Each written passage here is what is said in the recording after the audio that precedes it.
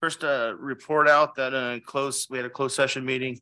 No action items were taken in closed session. So going from there, we will do the flag salute. And then after we do the flag salute, then we'll do the presentations from the students. Okay. Okay.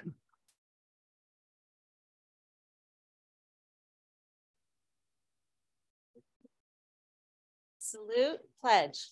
I pledge allegiance to the United States of America and to the republic which it stands, one nation under God, indivisible, with liberty and justice.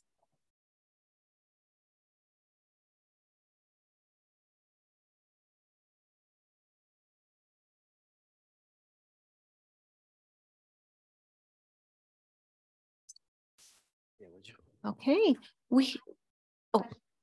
Okay.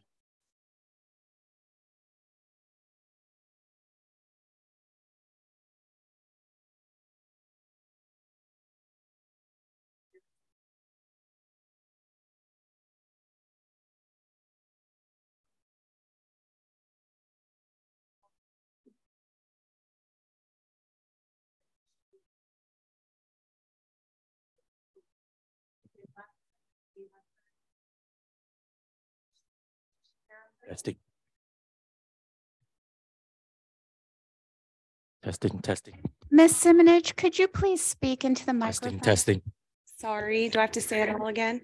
No. Oh, I don't know what I said.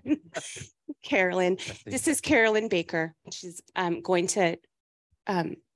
to enjoy a performance from the Greer Handbells Choir. So I need to talk in the microphone.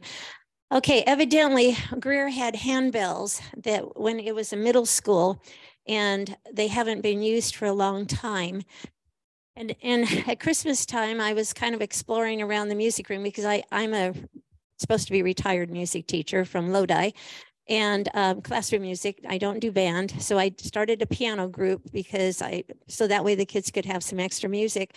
And I discovered this 3-octave set of handbells, and I thought, oh my goodness, these things are amazing. When I was teaching in Lodi, I had a hand chime choir, which are beautiful, but they're not as expensive as the handbells. So I was very excited. So I mentioned it to our principal, and so we had to order all of the material before we could even start. So these girls have only been playing since the end of January because we needed to have gloves. You don't touch the bells without gloves. We needed to get the gloves. I had foam pads from my chime group, so I donated some of my foam pads, even though they're not the right ones, but they're okay for what we're doing now. We had to get folders and everything else. So I'm really proud of them. They only get to practice once a week. I wish I could practice with them every day because we have a lot of fun. The bells are just amazing. So they're going to start out with the song called Chorale. It's from The Gates of Kiev by Mussorgsky, from Pictures of an Exhibition. And so they're going to start with that. And then their closing number is going to be Stars and Stripes Forever by John Philip Sousa.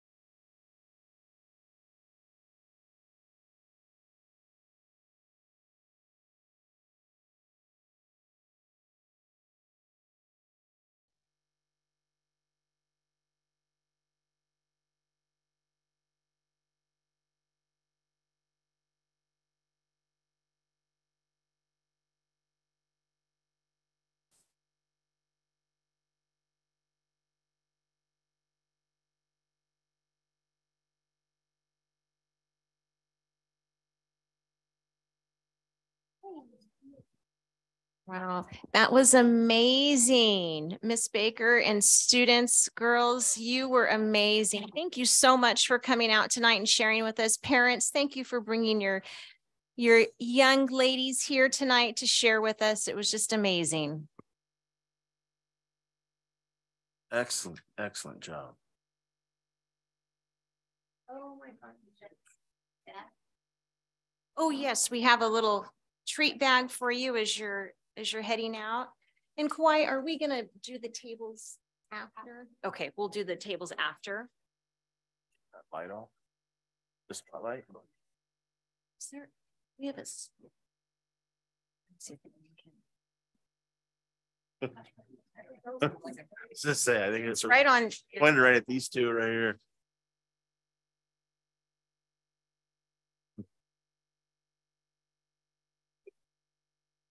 I don't know. Oh yeah.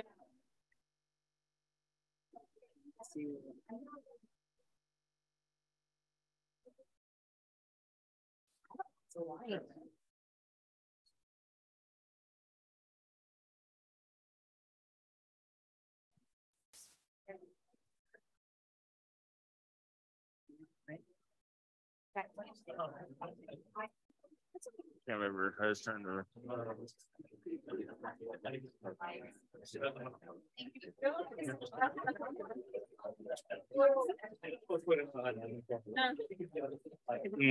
That's fine. Show my gray hair. Thank you, Kauai. Thank you. Uh-huh.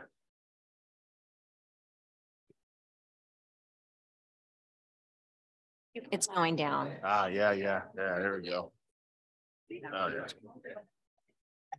Oh, Yeah. oh, sorry.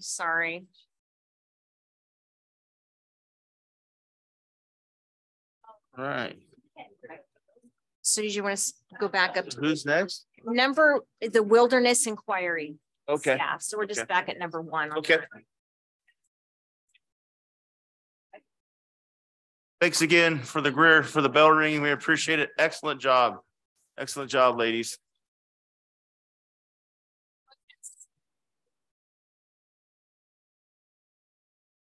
Girls, make sure you grab a little treat over here too. Yeah. Oh, that's very nice. Look how much they love Miss Baker. That's great. Yes, I asked Kauai to get pictures. Okay. So, Did you get pictures? yes. Well, maybe we didn't get pictures of the flowers. Hey, ladies, Greer, the handbell ladies, can we get a picture with you with Mrs. Baker, please?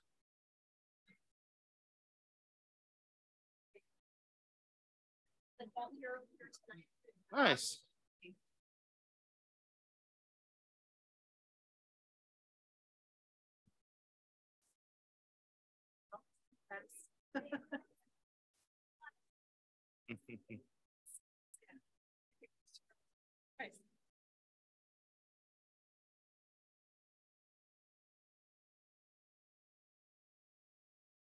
Awesome.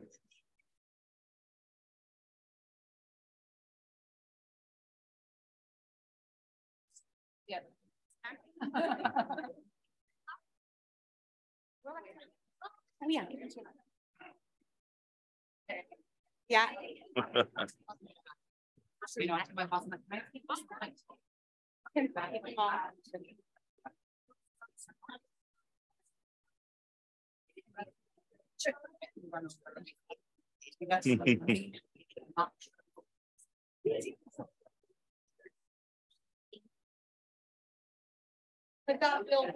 Awesome.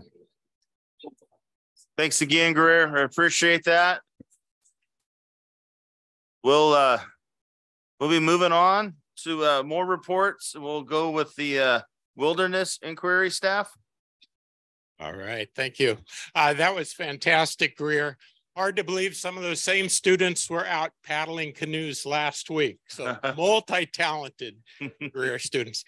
But I am delighted to introduce the Wilderness Inquiry team. They have traveled from Minnesota and they've been here in Gulf this last 2 weeks. We were finishing up programming Thursday and Friday. Over the 2 weeks, we'll have had about 700 students, 25 classes, 4 school districts, and lots of families out paddling on the preserve. So I will let Wilderness Inquiry introduce themselves, and we're going to keep, I believe, a musical theme going tonight. I will hand it over to them. Hello. Hey everybody, my name is Grace. I work for Wilderness Inquiry. So we are an organization, a nonprofit based in St. Paul, Minnesota. So we came all the way out here. Took us about 3 days to drive out here to take kids canoeing. So our mission, the nonprofit's mission, is to take people of all ages, backgrounds, and abilities into the outdoors. So we're lucky enough that we get to take people canoeing every day for our jobs. As we do in the beginning of our welcome circles, I want to just take a moment to acknowledge the land that we are on. We are on the land of the Miwok people. We want to just take a moment to thank them for their stewardship of this land and to continue to be stewards of the land ourselves.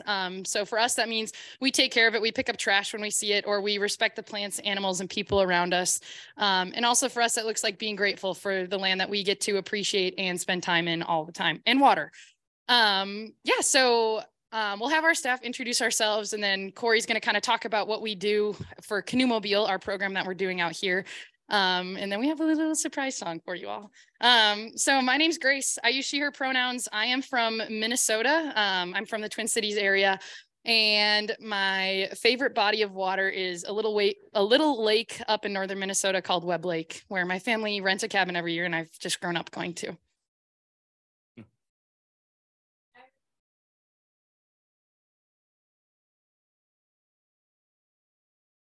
Testing. My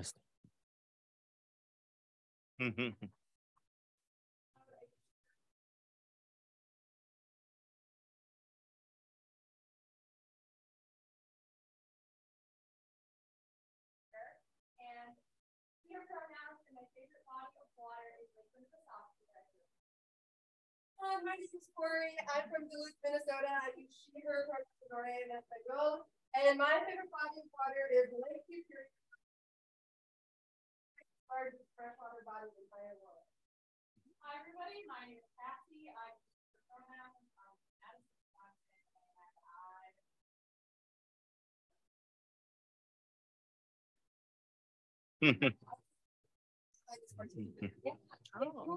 Feely chairs. I'm not sure how much room you have back there.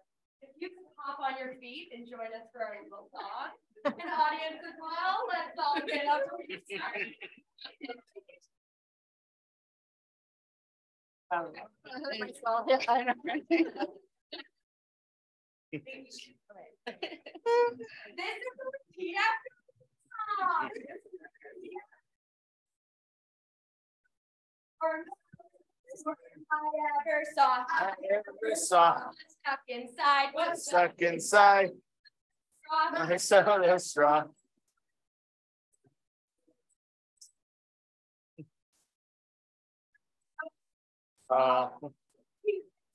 He said to me, don't take a step. You do.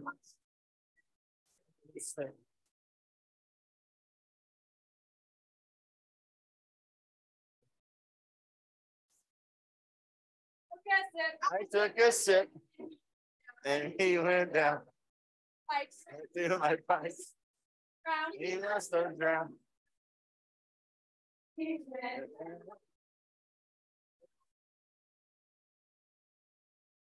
was my colleague. Oh. He was my friend. He was my friend. But now He's gone. and That's him.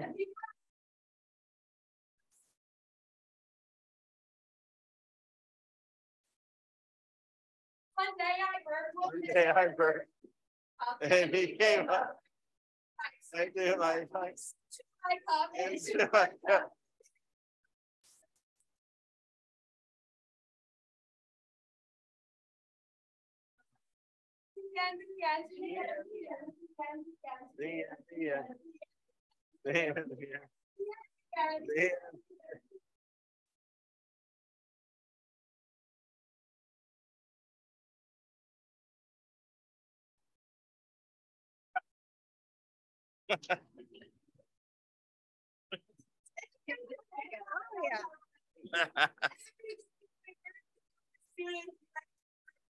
Or to come together, do some and then we help them get into our communities or work with our wonderful land partners to have hands-on educational modules for the students participating.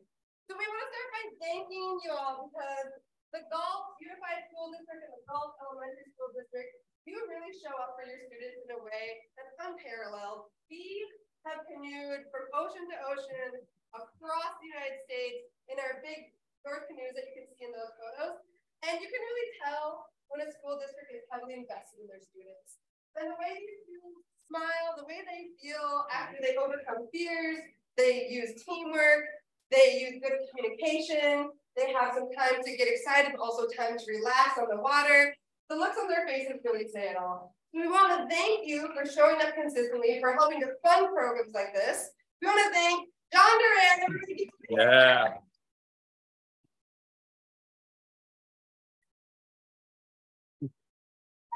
We've gotten to work with John for many years now. Some of us call him Dad. I call him John Gulf because Nice.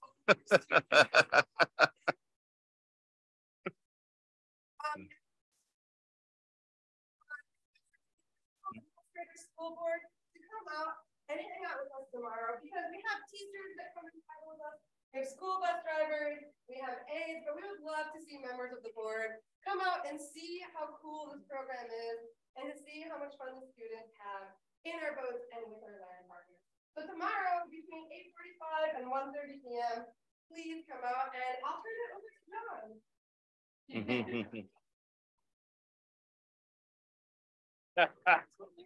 I like that. Thank you. That was fabulous. So there's a lot of fun on the boats. There's a lot of new skills learned, a lot of confidence building, and then good tie-ins to science and the academics as well. So it's not just a play day. It's an intensive full day of programming. So this week, and last week too, the land stations, we had students fly casting. They were learning about aquatic invertebrates, the basis of the food chain for the ducks and the fish that they see out at the preserve, doing a compass and orienteering course, and then a nature walk with a cultural history focus. So come on out. Tomorrow is Valley Oaks and Lake Canyon on Friday. And it's just fun. We'll get you in a boat if you'd like. We can do that. So just another thank you to the Wilderness Inquiry team. They've been amazing for 2 weeks. And then where are you off to next? Salt Lake City. All right. Nice. Yeah, so thank you so much for all you do for students. Yes, thank you. Thank you. Yeah, actually, you guys are invited every year. Our kids enjoy this. So if you can be here every year, we'd love to have you here every year. Right? Yeah. And John, thanks again. You're irreplaceable for what you do. I love the John Galt. That is great, right? That's him. So yes. So thanks. Thank you very much. Thank you, John. Thank you, Wilderness Inquiry. Thank you. Okay. Moving on. Go to Galt Character Coalition. I thought I saw Mrs. Martinez and Mrs. Roberts out there. Yes. Awesome. Yeah, okay.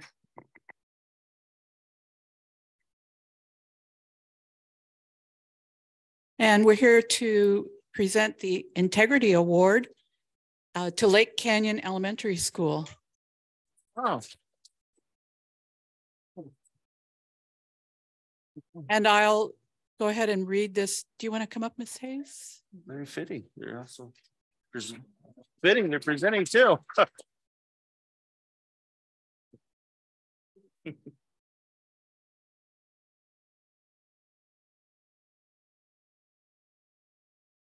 And this was what was stated by the family that nominated Lake Canyon. For our family, Lake Canyon Elementary School is a true proponent and exemplary model of integrity in our Galt community. Having been involved as parents of children at Lake Canyon since 2011 until the present, we have had ample time and experience to recognize how integrity drives decisions at the school in every aspect. As an example, the house system that is implemented at Lake Canyon sets the tone for positive interactions among students across grade levels.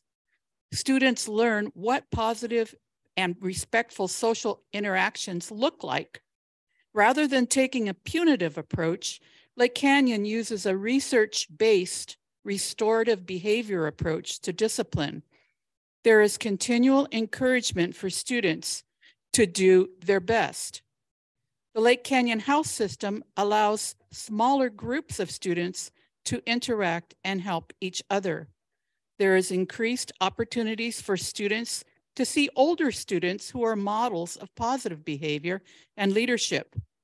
The positive attitudes of students toward one another and toward the school have increased as students learn that good character is promoted with integrity and expected as the norm throughout the school. While past practice may have focused mainly on reacting to student misbehavior with more punishment-based strategies, research indicated that punishment in the absence of other positive strategies is not effective. The leadership, teachers, and all stakeholders at Lake Canyon took the bold steps necessary to implement this new positive behavior system. Each year, Lake Canyon renews its focus on positive behavior, integrity, and good character by continuing to implement the house system. Lake Canyon Elementary School, its leadership, teachers, staff, and students deserve recognition as true role models of integrity in our community. And they were nominated by Todd and Julie Jennings. So congratulations.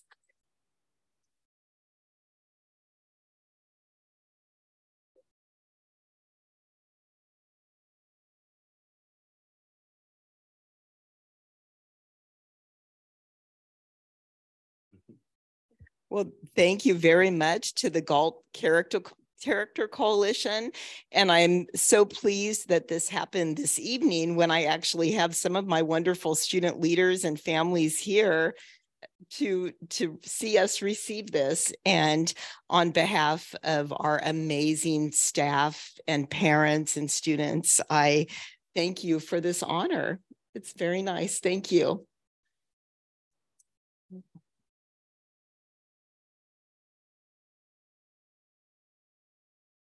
Congratulations, Lake Canyon. Hey, Judy, do you guys want to do a picture? We got the paper here. Maybe get your students involved in that picture as well, please. Yeah.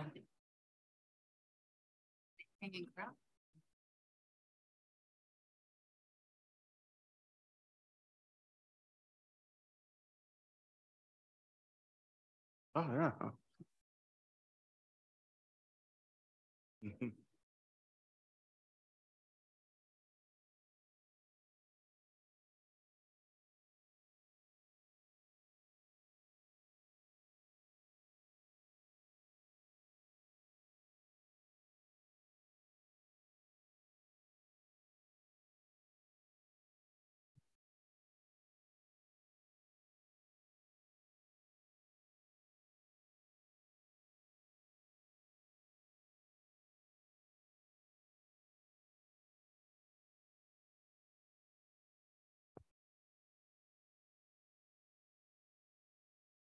Awesome. Thank you. Thank you. Thank you.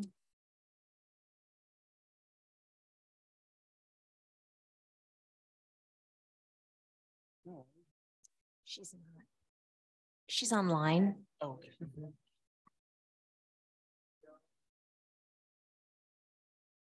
We'll move on. So move on to item 4 here with a day in the life of a teacher video with Christina Lowry. Right. So Indeed.com, they highlight different careers, and they did a segment called A Day in the Life of the Teacher. And Christina Lowry, social studies teacher at McCaffrey Middle School, stepped up to help them. And she created a video with them of her classroom and just really showing what it is like. Oh, we are going to be able to show it. I didn't think we were going to. Let's see. We had heard YouTube was not, that the city Wi-Fi was not letting YouTube come through. It is on YouTube. Oh, you hear me, but that's. Maybe we can.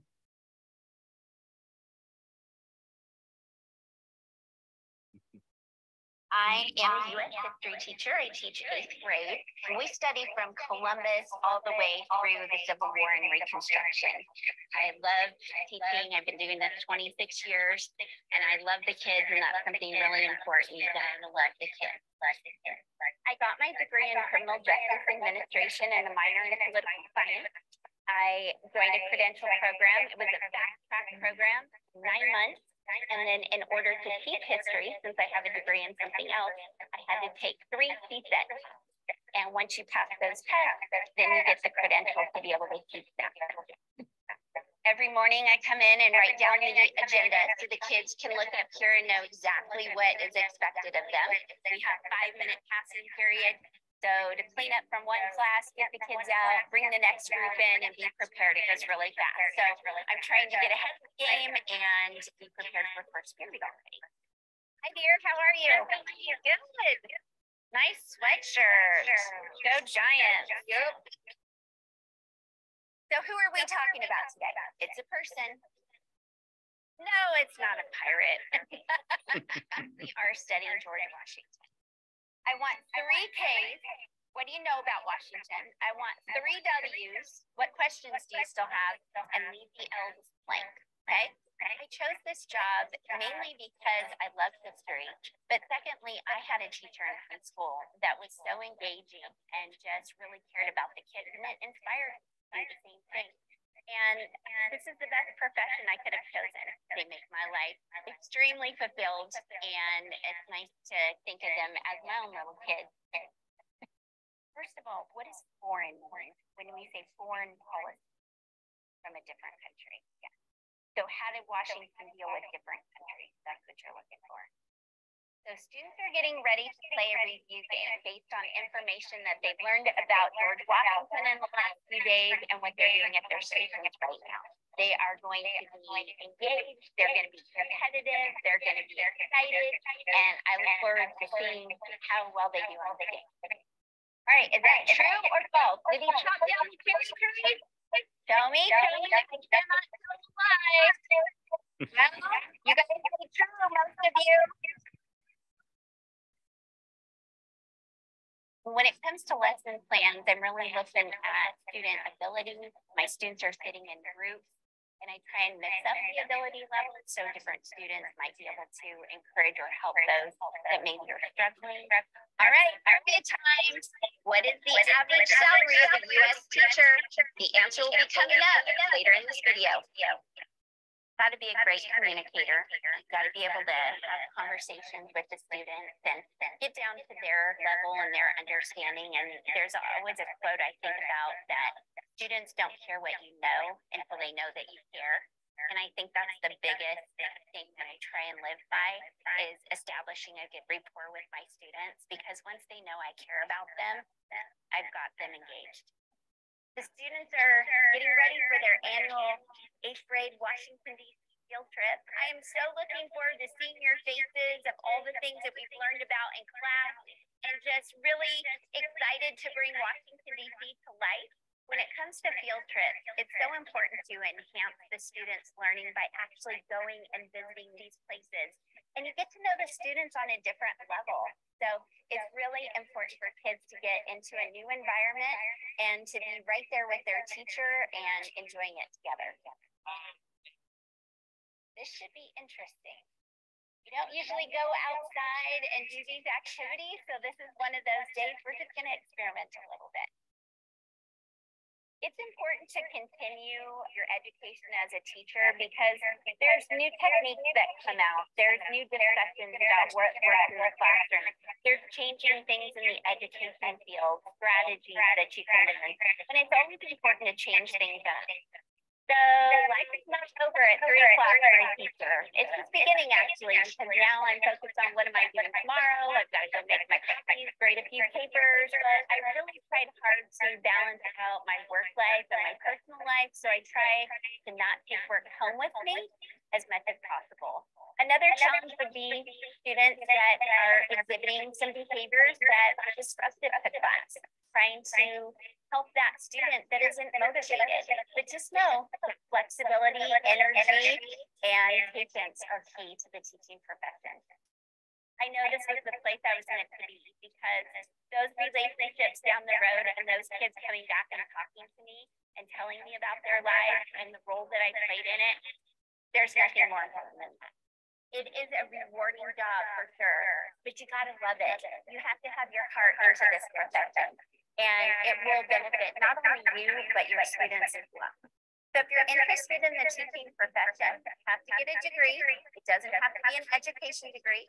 Then you're probably gonna want to substitute. So you're gonna need to take the CBEST test. Once you pass that, substitute at elementary, middle, and high school and see how well you like it. If you're ready to move on, then go find yourself a credentials program and you'll do your student teaching, and you're on your way to looking for a job in the teaching profession.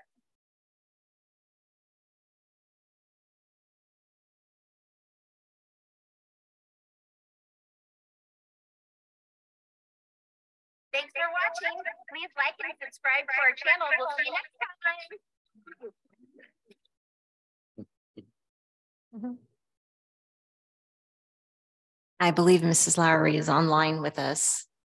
Sorry, the sound is not the best. I'll maybe wait for that to turn down. We were just glad we were able to show the video at first. We weren't able because YouTube was blocked, but we could show the video. And I do want to thank Indeed also donated some money, I believe about $1,500 that will go to the Social Studies Department for Mrs. Lowry's time for doing this video for them.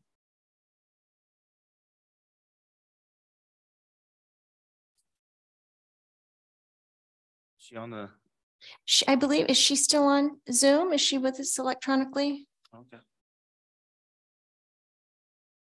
Yes. Have you any questions for her or anything? You got her on? That's enough. I just thanks, Miss Lowry. Appreciate that video. Very insightful. Thank you so much. Hopefully recruit some teachers to the teaching profession. Okay, we'll move on. Number 5, the Lake Canyon Elementary video. Yes, so it was Lake Canyon's month, representing our schools each month at our board meetings. Thank you, Mrs. Hayes, and our students from Lake Canyon. Yes. All righty. Oh, what a fun night for Lake Canyon. And so when our superintendent invited the principals to bring student presentations, for me, it was really tough to decide because there's such a wide variety of amazing things happening on our campus across so many different domains. And so I thought, it might be fun just to give you a glimpse into our Lake Canyon culture. And so I have some amazing sixth graders here, and I'm going to let them introduce themselves. They're each going to speak to a component or an aspect of our Lake Canyon culture, including our house system that you heard a little bit about earlier. I'm going to set the stage for that before I let each of them come up with just an excerpt from our Lake Canyon mission. And the word that I hope that you grab a hold of this evening that's important to us at Lake Canyon is simply the word opportunities. The mission of Lake Canyon Elementary is to personalize the learning of each and every one of our students through the provision of a quality and meaningful educational experience built upon access to unique and varied opportunities, especially for our students who normally would not have access to these opportunities because of their socioeconomic, limited English language or disability status. And so tonight we've prepared a multimedia presentation. There's going to be a video playing behind us with some soft music, giving you glimpses into our school culture as the students speak. So I'm going to invite our first student speaker, Cody.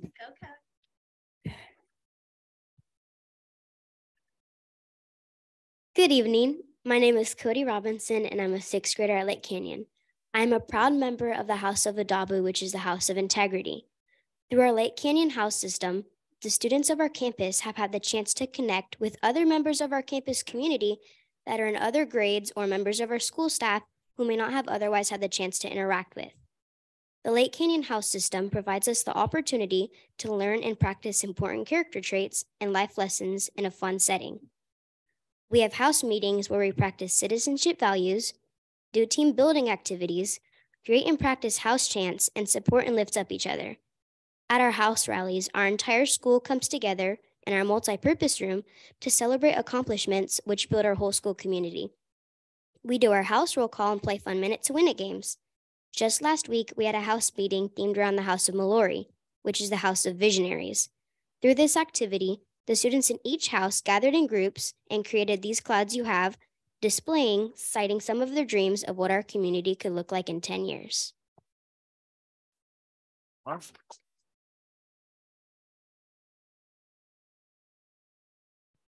Good evening. My name is Olive Gorlick, and I'm a sixth grader at Lake Canyon. I'm a proud member of the House of Lokihi, which is the House of Compassion. Through the long-standing opportunities in our after-school cougar clubs, the students of Lake Canyon have the chance to further participate in and explore their areas of interest. Every trimester, our school offers around 10 to 12 different clubs. These clubs are super fun and are usually led by committed community partners, parents, or our amazing Lake Canyon staff members. We have after-school clubs with many different focus areas such as culinary cooking clubs, culture clubs, science and engineering clubs, community service clubs, team building and friendship clubs, art clubs, sports clubs, and academic competition clubs. I've personally participated in the chess club, which is super fun and you can enjoy even if you don't have much experience. I was also part of the girls' basketball team.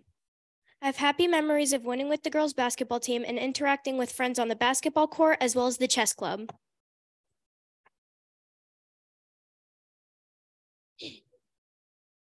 Good evening. My name is Allie Schmidt, and I'm a sixth grader at Lake Canyon. I'm a proud member of the House of Sabete, which is the House of Courage. I love and appreciate the caring teachers and staff at Lake Canyon.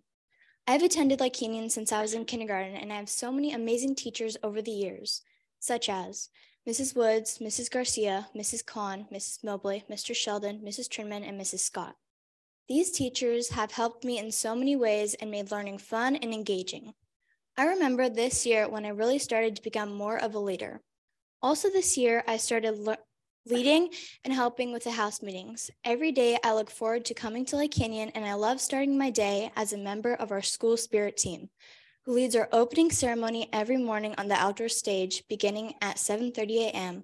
We play fun music as kids and their parents arrive and play together on our yard. When the morning bell sounds, we lead the entire school together as they are lined up on our yard in an encouraging chant.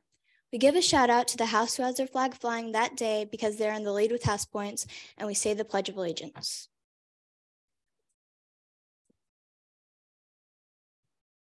Good evening. My name is Ruby Gorlick, and I'm a 6th grader at Lake Canyon. I'm a proud member of the House of Adabu, which is the House of Integrity. I appreciate the opportunities I have had over the years in working with so many incredible community partners. For example, Coach Tony has come to our campus every Tuesday and Thursday for many years and leads fun chess senior and chess junior clubs. He is so caring and always encourages us to do our best and never give up. For many years, Coach John Hall has come to our campus and led a lunchtime sports program. Over the years, he has trained and supported many of us to be leaders in his sports stations. We also have several dads on duty like Mr. Ward, who also comes to Lake Canyon almost every day to play basketball, throw a football, or play soccer with us. Mark Stockman and his beautiful golden retriever Bentley have also come to Lake Canyon every week to practice reading with our younger students. Community partners such as Lisa Klotz from Cal Waste, the Galt Police Community Service Officers, Dr. Jen from the Science Alliance, and a group of Spanish-speaking parents who lead a fun culinary cultural club on our campus are also examples of meaningful community partners we appreciate who make Lake Canyon a special place to learn and prepare for our futures.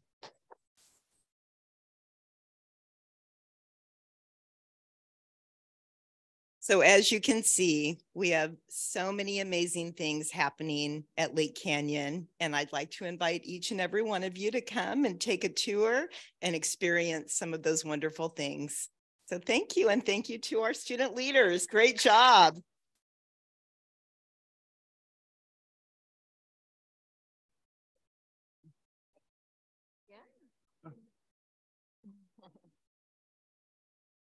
Yeah, and talking about excellent job, great presentations, great speaking skills, awesome.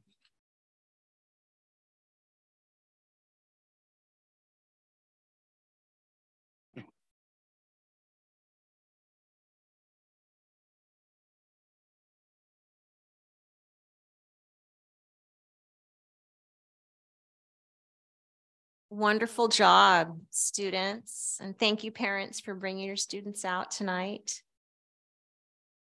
Love hearing about your school.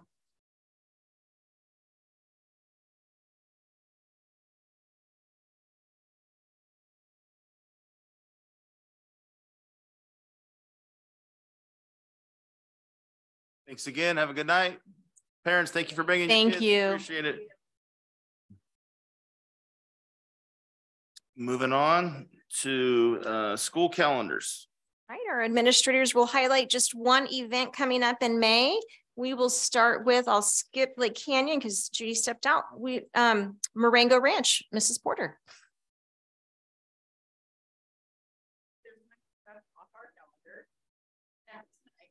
On the 17th, we have our Picnic on the Grounds and open house right after.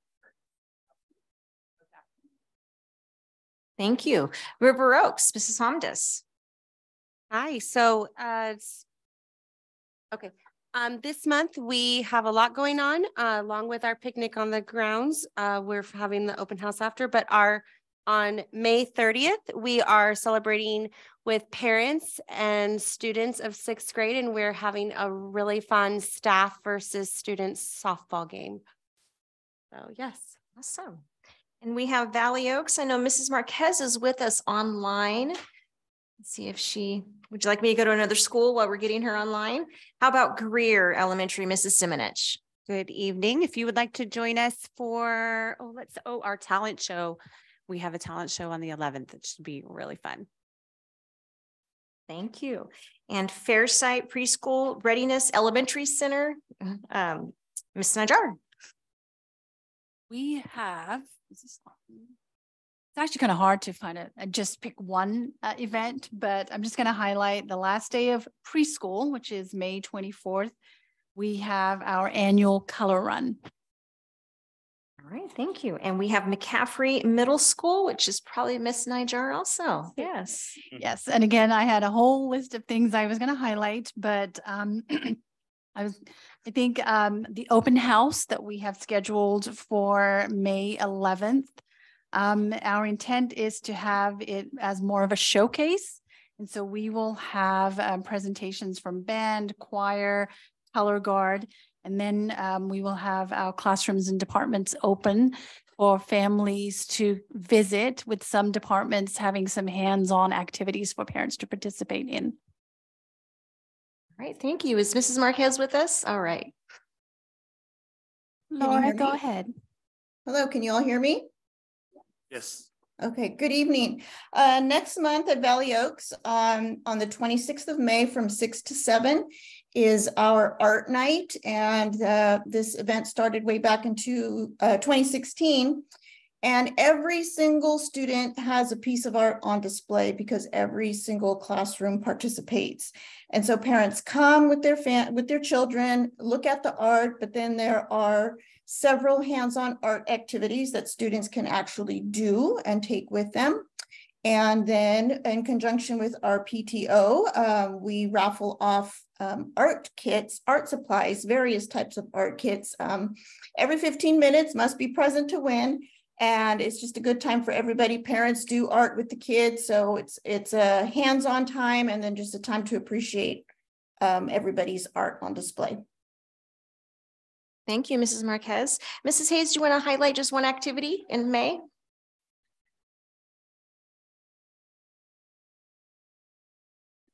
Thank you. On May 30th is the annual Lake Canyon Color Run. And every year we adopt 5 or 6 local, regional, and even national nonprofit groups. And we turn around most of the proceeds from that event back out to those nonprofits. And the students are very aware of who they're running to support and raising pledges for. And it's a very high energy, fun annual event at Lake Canyon. Thank you.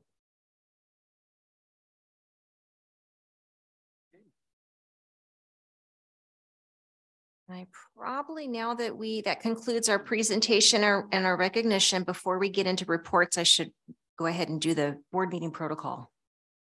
Okay. All right. So our session is being recorded. It is open to the public and also being broadcast live through Zoom teleconference. To make public comment, the comments are 3 minutes per agenda item, and the board shall limit total time for public comment for each agenda item to 20 minutes. With board consent, the board president may increase or decrease the time allowed for public comment. To make a comment via Zoom, notify the board meeting assistant through the chat box feature in Zoom, or by using the raised hand feature in Zoom for the agenda item to be addressed, and you will be identified by your display name and when called upon to speak.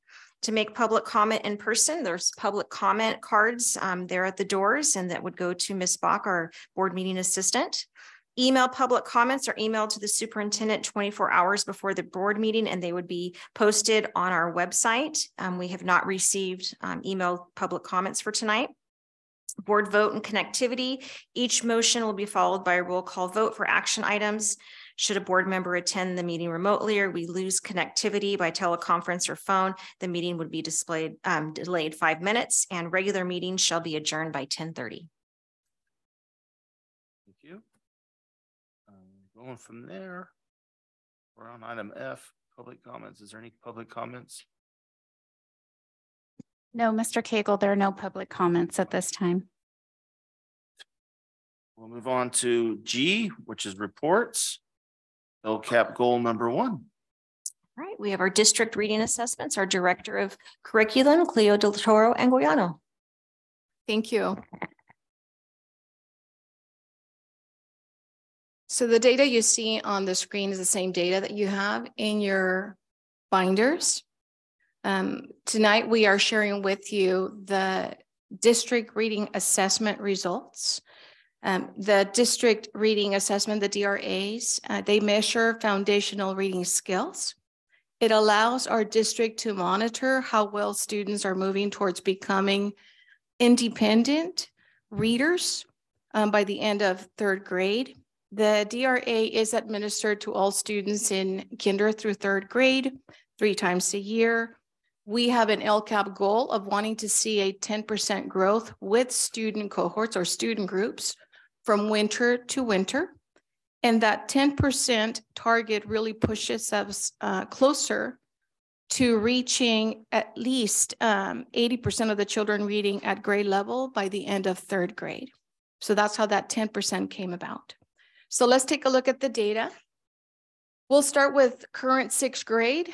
As a district, the current first grade, I said 6th grade, sorry. The current first grade students, 66% of them met or exceeded all the DRA targets this past winter. That same group last year as kinder, 52% of them had met all the DRA targets, which means this group or cohort did reach, exceeded that 10% target. That's how the data reads. So if we take a look at the current 2nd grade, 53% of them met the targets. Same group last year, 48%. Although we saw growth, we didn't meet the 10% growth target that we have in our LCAP. Our current 3rd grade at 67%, last year at 45%. They obviously exceeded the 10% target. The next data sets are each individual school, following the same pattern of looking at the current score and comparing that to last year's cohort. So if we take a look, the first school is Greer. The current 1st and 3rd grade group reached or exceeded that 10% target. We go to the next school. Thank you, Kauai. I think the previous there, thank you. Lake Canyon, 3rd grade, met or exceeded that 10%. At Moraga Ranch, we have 2nd and 3rd grade. If you see the growth from 2nd to 3rd, obviously they exceeded that 10% target. At River Oaks, 3rd grade, met or exceeded the target. On the next data sets, Kauai, we have Valley Oaks, we have 1st and 3rd grade that met that 10% target.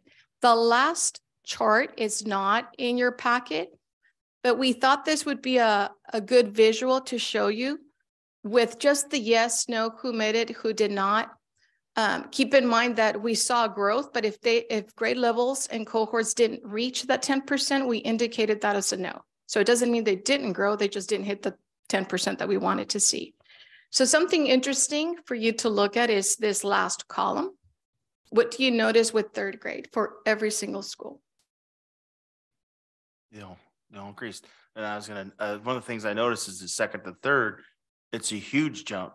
It's not just like a 10%, it's anywhere from look like 12 to about 20 something percent. Yes. So what this indicates that 3rd grade, it really shows you that we are on the right path. We are moving in the right direction with having at least 80% of the children at the end of 3rd grade. And again, this is not the end of 3rd, but they've already met that 10%. But our goal is to have at least 80% of the children reading at grade level by the end of 3rd grade. Right now, I would say Moraga is sitting at 73% of them, as you can see on the other charts, but every single school is at or above 60%. So we're in good shape. I think this is a reflection of how hard teachers are planning, teaching, doing small group, attending professional development, asking good questions. They had some great PDSA action plans. It's also a reflection of the leadership that you have in front of you. It's coming off a pandemic, and I know it sounds like it's been a while, but we're still feeling the results of that. And to see these types of results, it really speaks to the dedicated group of teachers that you have, as well as classified staff who support reading in classrooms. Any thoughts, any questions with the data points, data sets? I'll start. One of the things I noticed is almost every single group increased. It's good to see those results. I said there's just one group that didn't, but I mean, they declined by 3%, but everything else is an improvement. Whether it be 1% all the way up to looks like about 23, 24%. So there's a lot of good stuff that is going on in our schools. Yeah. Yes. It's hard work. Teachers are doing a fantastic job.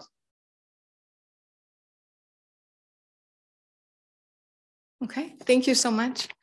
Just want to say, very proud of all the hard work. Our teachers, classified, again, everyone, administrators. It's so great to see that our students are making growth this year. It's so important that they're reading on grade level by the time they leave third grade. And so it's just a lot of hard work. Very proud of our staff and our students. Okay. Thank you for the report. We'll move on. We'll go to combination classes. All right. At board direction, we've prepared a report for you on combination classes. So we have shared with you why combination classes are formed, and it's really based on enrollment. We try to, well, for one, we implement class size reduction in grades TK3. Our goal is 20-1. If we go at 21 or over 21, our teachers are paid a monthly stipend. Currently right now in our classes for TK to third grade, we have anywhere from a class size of 15 up to 23. We do have a couple classes across the district that have 23 students. Most are around 18 to 21. We have a few that are 15, 16, 17 across the district, but we try to keep class sizes lower, of course, in primary. We also need to provide reasonable class sizes in grades 4 through 6. And looking at current enrollment, class sizes range from 27 students in a class to 33 students in a class. We also have to consider the district budget, and we also have to accommodate for declining enrollment, or sometimes it's increased enrollment that causes combo classes. What I've prepared for you on page 2 is just a history of combination classes in our district. We went as far back as 2016-17. 16-17 and 17-18, we had 2 combo classes in the district. In 18-19, we had 4. There was a little bit of a spike of enrollment there. We had 3,600 kids that year. And then from 2019 to 2022, we had 1 combo class. Currently this year, we have 4 combo classes, and it's mainly due to declining enrollment. We only have 3,365 students. So it is a drop of over 200 students from 18-19, back when we had 4 combo classes there as well. And so what's happening right now is with declining enrollment, we don't have enough students to have 3 full 4th, 5th, 6th grade classes is ideally what we would like to have. It's increased enrollment when we have 4, or we have more students than we can fill for 3. Sometimes that happens. We're not in that case right now. But so what ends up happening is we have 2, for example, I'll say 4th and 5th grade. We have 2 full 4th grade classes, 2 full 5th grade classes, and then we have a combo 4-5 is what happens. We try to keep, we look at the numbers. If we have an intermediate class where if we add a teacher, we'll have 25, 26, 27 students in a class. Okay, we'll add a teacher. But if it looks like we're going to be under 24 in an intermediate class, then we probably will have a combo. And so what's projected at this time are 3 combo classes. Since the last board meeting, we did add 2 classes. We added a class at Marengo and we added a class at Valley, but it still didn't alleviate the need for a combo class, but it did get class sizes down. It got it down, but there's still a 4-5 combo. And maybe a 5, is it 5-6 at Marengo? I can't remember. We're still looking at a combo and intermediate, both of those school sites. It's not You know, in many cases, combo classes are not ideal. We don't go out of our way to try to make combo classes. We would love to be able to fill a class at 20, 30 students, or even, you know, a little under. But that's just, it's the reality of what we're facing right now. Again, we have contract language where we pay teachers extra stipend for going over those class sizes. And we do have language that combination teachers receive an yearly stipend for the extra work that we know that goes into being a combination teacher.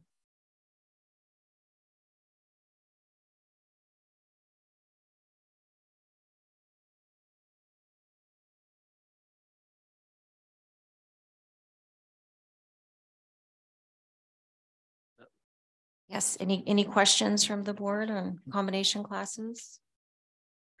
Oh, sorry, go ahead, Tracy. You go. How do you go about, or I guess the admin at the site choosing, do teachers volunteer for it? If they're volunteer and then the combo class, you have more enrollment, do they get to pick if they're doing, you know, say it was a 4th, 5th, and then all of a sudden you're like, oh, our numbers went up. Like, how does that all work with the teachers? Well, sometimes we do have teachers that volunteer to teach combos. We do. We have some teachers in our district that historically have taught combo classes for multiple years, maybe not every year. And then we follow contract language for teachers when we open up a new class, or if we close a class, on how they get to move. And so in some cases, if we, you know, and a lot of times there are volunteers too. We'll ask for volunteers, but we do have to follow contract language. If we say we have a 4 or 5 class right now and say numbers increase, and we might be able to add a teacher and fill classes. Cleo, could you just comment on how contract language, what we would do in that case? Typically, we look at the least senior in a grade level. If there are no volunteers, and that teacher is then selected to become the combination teacher. Teachers at each PLC, they do a really good job of trying to decide, you know, what's best for the children, what's best for the PLC, how do they make it work? It's not an easy decision to make. It really takes additional planning time to make a combination class work. The teacher has to be able to plan and know the difference between the standards. So it's a challenging assignment that can also provide a lot of highlights, because you do end up with children at different ages being a little more creative. But it is a challenging assignment to fill. I have a question. So I'm looking here because I know it was brought up before about how the students are chosen, and you have the criteria here for how they're chosen. So my question is, say that you decided on a combo, you have these students selected. What type of parent input is there to say if their child can, you know, because maybe I don't want my child in a combo class, but maybe Tracy was fine with hers. Are we involved in that decision-making process as well? I'm going to turn it over to our principals. My understanding is that families are notified that they have been assigned, that the child has been assigned to a combination class. And there has been times in which admin will take that input and will either move children in or out of the classroom. I think, Jennifer, you've had that where you let the families know ahead of time. We do. We let them know ahead of time. And sometimes there's a lot of talking about it to convince them that, yes, this can actually work. It's not an easy position to fill. Combo classes are challenging, but we've tried to put kids in there that can do some unique things together. Maybe a gate group of kids, so we can do some different types of things in there that we can do that we can't really do in another class. And we also have parents that look forward and who will request a combo class. And so it really depends on the experience of the child, the experience of that family. But yes, there is movement once the families are notified. And there's sometimes we have teachers that request to teach a combo class. We had that situation at Lake Canyon this year. We had a combo class slated, and looking at numbers, we decided to close it. And we moved a teacher somewhere else. And the teacher said, I was ready. I wanted to teach the combo. So it's just, you hear both sides. Yeah. Yeah, that's so, since sort of the topic came up, sort of trying to educate myself on the whole thing. And that was sort of what I was landing, you know, there was different perspectives, some pluses, some minuses.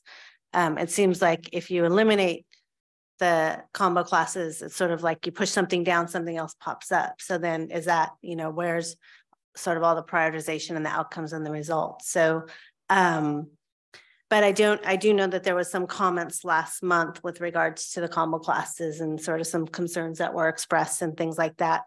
One being with regards to the honor roll. So it would be interesting to see if that's, you know, if there's not honor roll, but like the ones that get recognized are usually in the combo classes, and then sometimes the other classes are not. But so it'd be interesting to see that pattern, just sort of in the data, how that played out.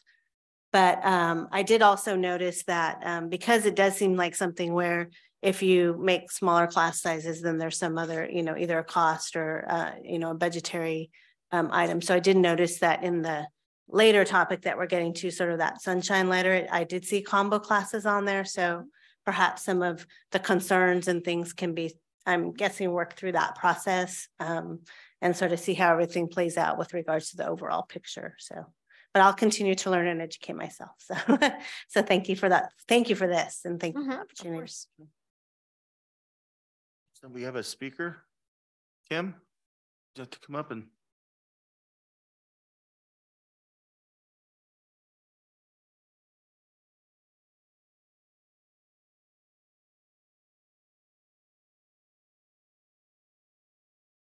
Hi, good evening. Kim Lizama, sixth grade teacher at Valley Oaks. I was one of the people who spoke last month about combo classes.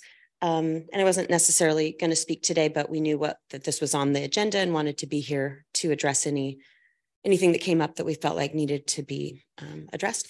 And the only thing I would say is that I'm glad that it's come up. I'm glad you're talking about it. I'm glad you're asking about it. I'm glad that Lois pulled together some information and data for you.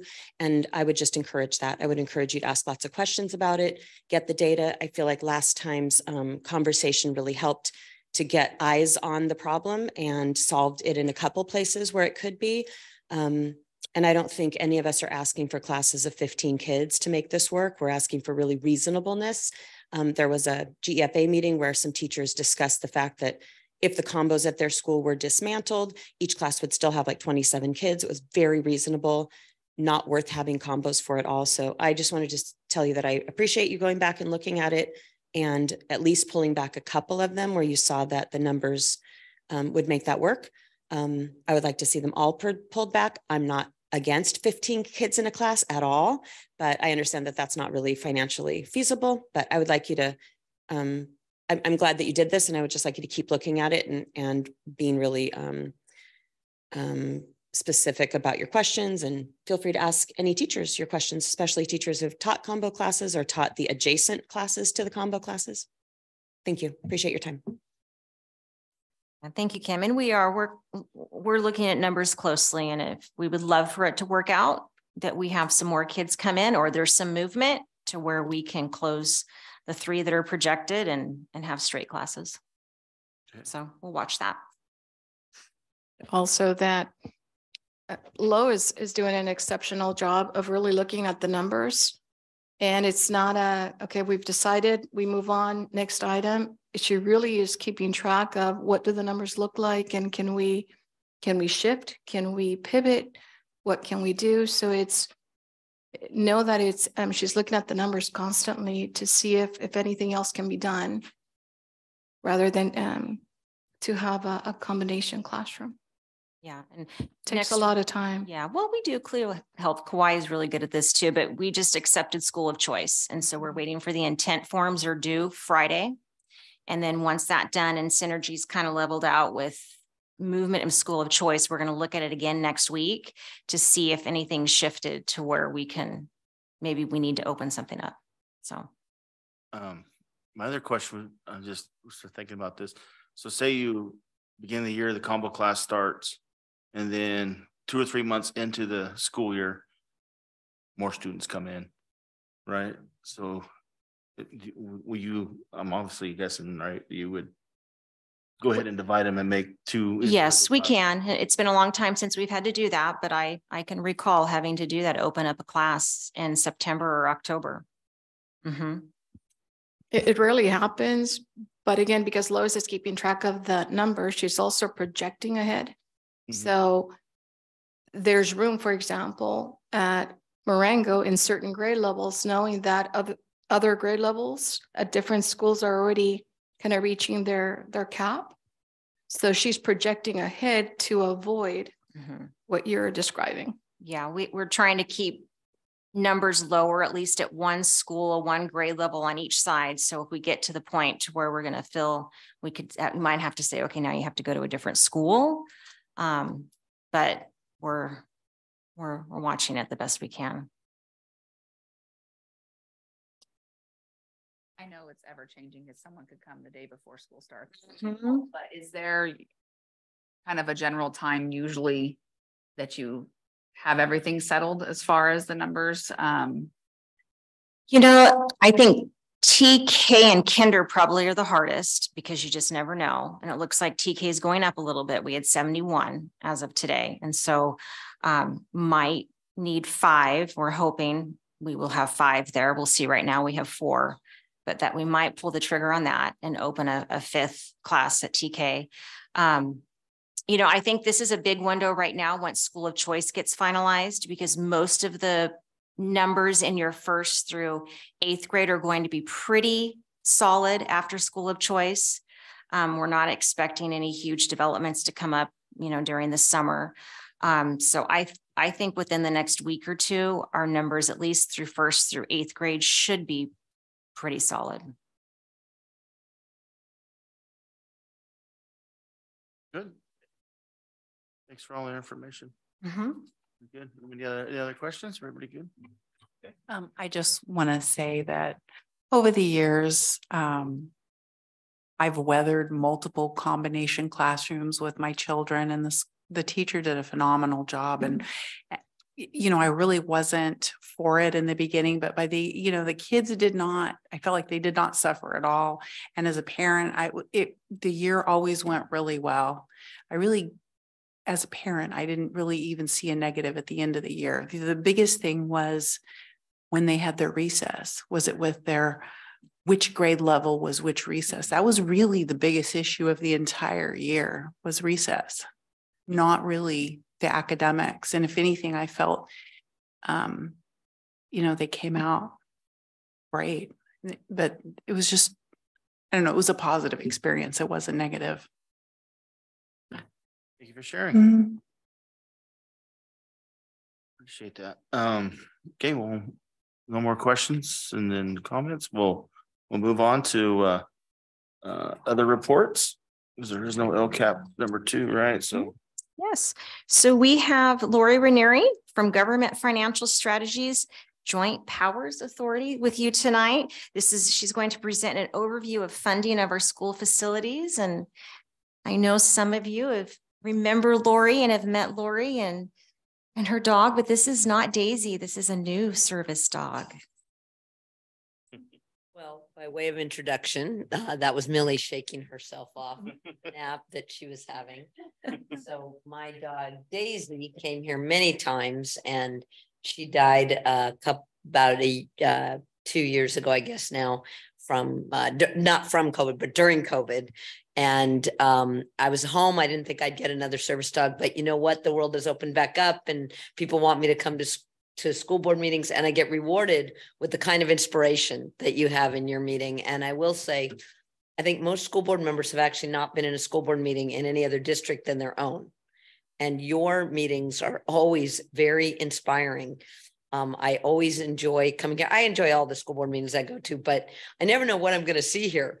And that handbell display was totally unexpected. And so then I thought, okay, that was fantastic. And then we had these young people getting us all up singing a song about a worm. So that was very impressive.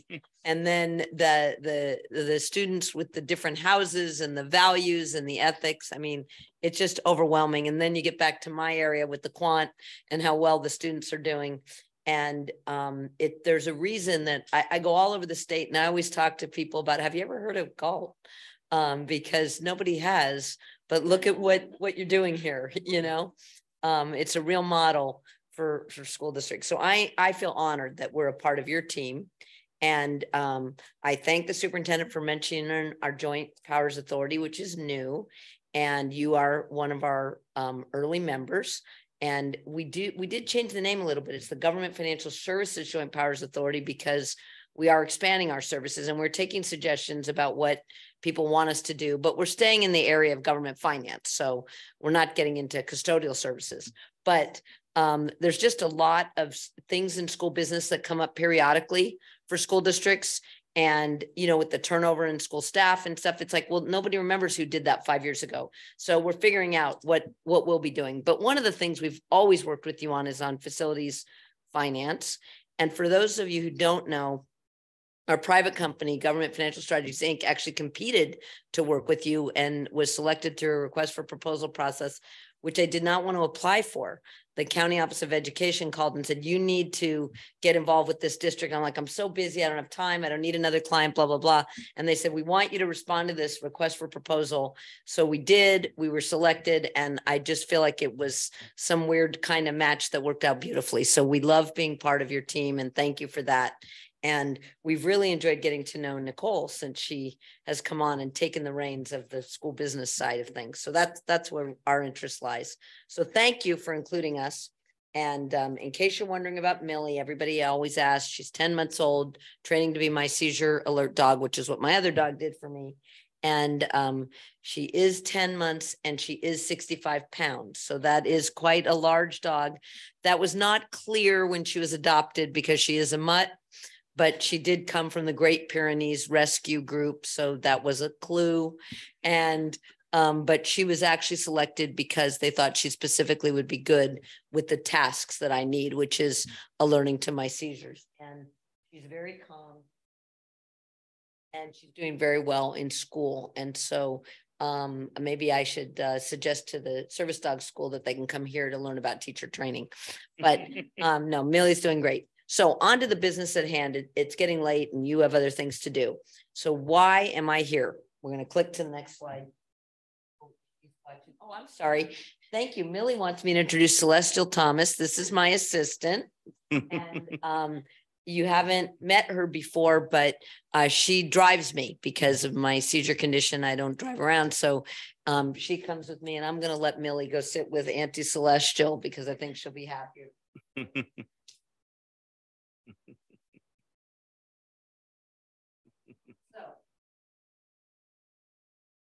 Now I'll get to the business at hand. I've covered a lot of other topics, but the thing that we help you with is funding facilities. And, you know, it's been a long time and there's new people. So we thought we would just kind of review things, and I'll do it quickly given the hour, but happy to slow down if there's something you want to stop and talk about. So we're going to talk about what's been done in the past. We're going to talk about looking at the future, and then we'll talk about some next steps. So we'll go to the next slide.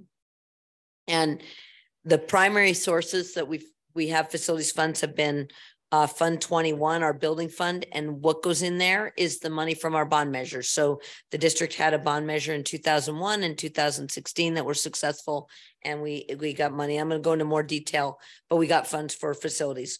Then we also collect developer fees. And so that goes into Fund 25. And then we have the County School Facilities Fund, and that's the State School Facilities Program, Fund 35. So when we apply to the state and we get money, that's where that goes. And then we have the Capital Projects Fund for blended component units, Fund 49, and that relates to our Community Facilities District Fund. So almost everything that you could be doing, that any school district could be doing to fund facilities, you're doing. and you've done a lot of different things. And I think a lot of this has to do with the development over time of the community. So CFDs were very popular 20 years ago, 30 years ago. So you were involved in that as well. And the GEO bonds, both of yours have come post the 55% voter approval change, where you can now do a school bond 55%. So you've been doing all the things that you can do. And we'll go to next page 4. You've had tremendous support from the voters on both Measure W and Measure K. And I will say, not that I'm supposed to be talking about the general fund, but I would say when you see this kind of voter approval and you're in declining enrollment, so that it really affects your funding, it does make you think about a parcel tax, which requires a 2/3 vote, because you do have the community support out there for measures. Now, I will say what plays against community support is my own personal opinion, not technical opinion, is gas prices. When people drive by the gas station and they see the gas prices going up, doesn't make them so excited about spending more on schools. But my position is if we spend more on schools, everything else will be better. So we'll go to the next page. And this is, we call this our little debt dashboard. And it just shows us what we have outstanding, our sources of debt, our GEO bonds, and we're paying those down. But one thing that's kind of neat is that Measure W is going to be paid down over the next 3 years. So that's a nice thing to be thinking about, and let the community know that they're paying that debt back. And there's really no remaining authorization, no new funding available from that. And we'll go to the next page. And just in case you weren't sure how those tax rates are established to pay back those bonds, by law, the county is required to determine the tax rate and tax at whatever level is necessary to pay back the bonds. And that's why we call it a general obligation bond, meaning it's a general obligation of the tax base. And the rough math is that you take the debt service due every year and you divide it by the assessed values of all the properties, and everybody pays their pro rata share. And I used to take it for granted that people knew this, but as we get further and further away from 1978, I'm not sure everybody does know, which is that assessed values for houses in a neighborhood can really vary widely, because it has to do with the price at which the home was purchased and then the subsequent increases since then. Your assessed value can never go up at more than 2% with a year passage unless you've improved the home or you had a reduction and you're catching up. So if ever you have a phone call or a citizen says, oh, my assessed value went up by more than 2%, there's something going on there. And if somebody has a question, we can look it up and we can help them understand, as can the county. So if you ever get one of those, what I call grocery store question, we want people to have information and we can help them. So don't be shy about letting us know.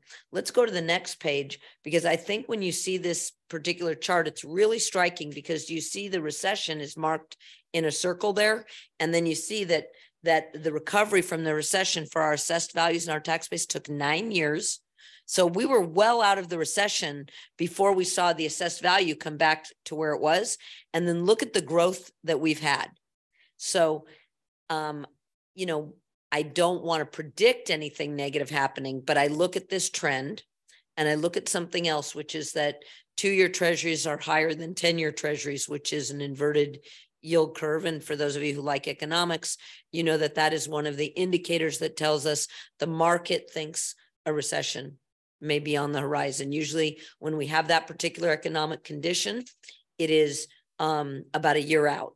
Now, that doesn't mean that it's a perfect prediction and that the future always has to resemble the past, but we're keeping our eye on that closely. We don't assume that, you know, like housing prices will continue to rise, because it's when housing prices rise really rapidly, people sell those houses, then they come on the roll at that higher value. Say, for example, my house, I've lived in it a very long time. There's like buried value there, right? I'm still paying an assessed value based on when I bought it decades ago. And at some point they're going to carry me out of that house in a box, and the county will say, oh my gosh, we finally got this assessed value back on the roll. So anyway, but I do want to say, if there's any citizen that has a question or you have a question, we're happy to research that and find out. And the other thing I will say is nobody likes their individual property be talked about in public. So we answer those questions privately. You know, we don't say, oh, my neighbor's house, you know, we'll be glad to answer questions. So let's go to the next page. And then these are our tax levies, and we've been well under what we projected, except that first year, and that was a glitchy thing with the county. We try to put that back in the rearview mirror. So the tax rates have been certainly on average been below what we expected, and you can see every year they've been below the target rate. Now we don't control that. We sold the bonds, and then the county does it. So all we did was model it, and we try to work with them and hopefully get it done the way we want. Now that's measure W. Let's look at measure K. And measure K, I wasn't around for measure W. Measure K, we worked a lot with the county to make sure that they got the tax rates where we wanted, so we didn't have that rise. And you can see they've been dropping. Now, why? They're pretty stable, but why have they been dropping? They've been dropping because our tax base is growing faster than we modeled it to grow, right? I showed you it's really gone up, and we didn't assume that we would get that big increase, and that's good. And the reason it's good to be wrong in this way is that we always want our plans to be feasible under adverse conditions with room for upside if upside comes. We sold all our bonds, the tax base grew faster, and so our tax rate drops. That's a good thing. If it had gone the opposite way, then our tax rate would be rising. We wouldn't be so happy with that. Does that make sense? So sometimes it's good to be wrong on the right side of the line. So we like to be wrong in a conservative way. And so our average for measure K was our max was 30. We projected an average of 29.95. We've been at 22.91 average is our including what we've experienced and what we project through the end. So what's the story to be told here? I don't worry so much about measure W. That was a long time ago. You know, I wasn't involved in the planning. Maybe some of you were, your parents were, you know, it was a long time ago, but measure K is pretty recent, and we have a success story to tell, and I think we should tell it. And we don't need to wait until we're considering another bond to tell it. We should just share with people they're paying a lot less taxes. And I will say that one of the, I won't call it a parlor trick, but sometimes I'm in a social setting and somebody says to me, I pay too much property taxes. So I always say, how much do you pay? And do you know that no one has ever told me? Because they actually don't know, but I know how to look it up, so I can look up everyone if I want to. It's actually public record. You can look up any property if you want to. But my point is that sometimes people just have a feeling, and we like to give them information if they're open to it. Sometimes they're not, but I don't want people to think, oh yeah, we have that taxes, it's so much. I want them to know we have a real success story. And the success story is not just that people are paying less than projected, it's all the facilities that were provided. And obviously that's your story to tell, to get people on campus and let them see the improved facilities and see the kids in the facilities. I love seeing that movie. So let's look at page 10. So we have a lot of room left in our statutory bonding capacity if we wanted to consider another bond, and we get more capacity as we pay down our principal from our existing bonds, and the tax base increases because the statutory limit is a percentage of our tax base. So any questions about that, or shall I keep going? Okay, let's go to the next page. So we have this community facilities district that is, and we'll go to the next page, sorry, why? And it's administered by the Galt Schools Joint Powers Authority. Now, the Galt Schools Joint Powers Authority was a joint effort of the elementary and the high school district. And I think it started out really great, but there came a point, and this was when during Lois's term as the chief business official, we realized this is coming to its end of its useful life, you know, and it kind of reminds me, oh yeah, my assistant is still here. So she helps me with a lot of things because the driving is hard. And I gave her a pair of shoes that I had a hole in the sole, and she took them to a cobbler, and she sent me a text and she said, Lori, it's time to lay these to rest. And I said, did the cobbler say that, or are you saying that? She said, I'm saying that. And I could feel that tone in her text. So we came to the conclusion that this JPA needs to be laid to rest. It has lived its life. The CFD provided a lot of facilities. The bonds are almost repaid. They're going to be repaid in November. There's no need to tax, and there's no need, if we don't have the CFD, to have the JPA, and it costs money to administer it. So we want to be saying goodbye. But in the meantime, it was a success story. the district had $12 million of bonds that improves Marengo Ranch, Lake Canyon, McCaffrey, Galt, and Liberty Ranch. So good story, but we're moving on from that. So we'll go to the page 13. I mentioned that the bonds are going to be paid in November. And so again, we have an item to kind of celebrate. People aren't going to pay those taxes anymore, right? So there's kind of a generational change going on. And you can see that, right? Things that were done in the 90s and the early 2000s, the community had really started to grow and there was an effort to fund facilities. And now those things are coming to an end and we're in a new era, not just because of post-COVID and I have a new dog, but you could use those things as your markers if you like. So we'll go to the next page. We'll go to the next page after that. So the traditional sources of school facilities funds, across the state has a school construction program. It's always hard. I don't think anybody would say it's clear, right? We do our best to get the money that we can, but they call it a 50% program, but then they don't pay 50% of every dollar you spent. So it's not a 50% program. You can get allocated money and not actually receive any money. I mean, so, you say, well, what does the word allocation mean? And it means that, well, we said you'll get money and maybe you will later. And that's what allocation means, which seems to be the same status that you had before they gave you an allocation, right? You might have qualified. So it's a very hard thing. And I think Galt has done a very good job of staying on top of it, has a good consulting team there that works on the state funding. But the key there is that local matches are required. And so if we were to consider another bond, we would have the opportunity to match our local money with state money. So that allows our local money to go further. And there's another way of thinking about it, which is that if Galt doesn't pursue that state money, it goes to another district and the taxpayers in our community still pay for it. So we should try to get it. And we need that local match to make it work. Now, developer fees are slowing down, and that's an interesting aspect, right? Housing prices are rising, but developer fees are slowing down. So there's some obvious economic factors that I bet everybody knows, right? The mortgage rates are really up. Interestingly, the municipal bond rates are where they were pre-COVID, so they're not up that high, but the mortgage rates are up high. And we have a lot of people who come to Galt and other communities in this region because they can sell a home in the Bay Area, get their equity out and move here, and they don't need a mortgage. So that the fact that the mortgage, would normally, the mortgage rates being up would normally bring housing prices down. We haven't used up all the money that's coming from that purchase money, or that equity that's coming and becoming a new purchase. Does that make sense? And so there's kind of a runway on that. At some point that runway can end, but that's still happening as those prices are going up in other places, and people, they can come to such a wonderful community and get a nice home here. And maybe they had a mortgage there. They don't need to have a mortgage here. So we all know those stories. And then how do we get money from the local community?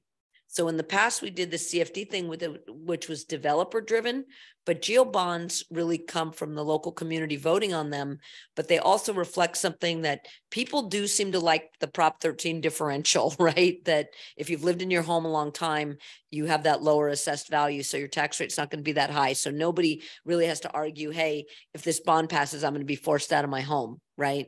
And the other interesting thing about GEO bonds, which I think is valuable economically speaking, is all the assessed value in the community pays for the bonds, not just the homes.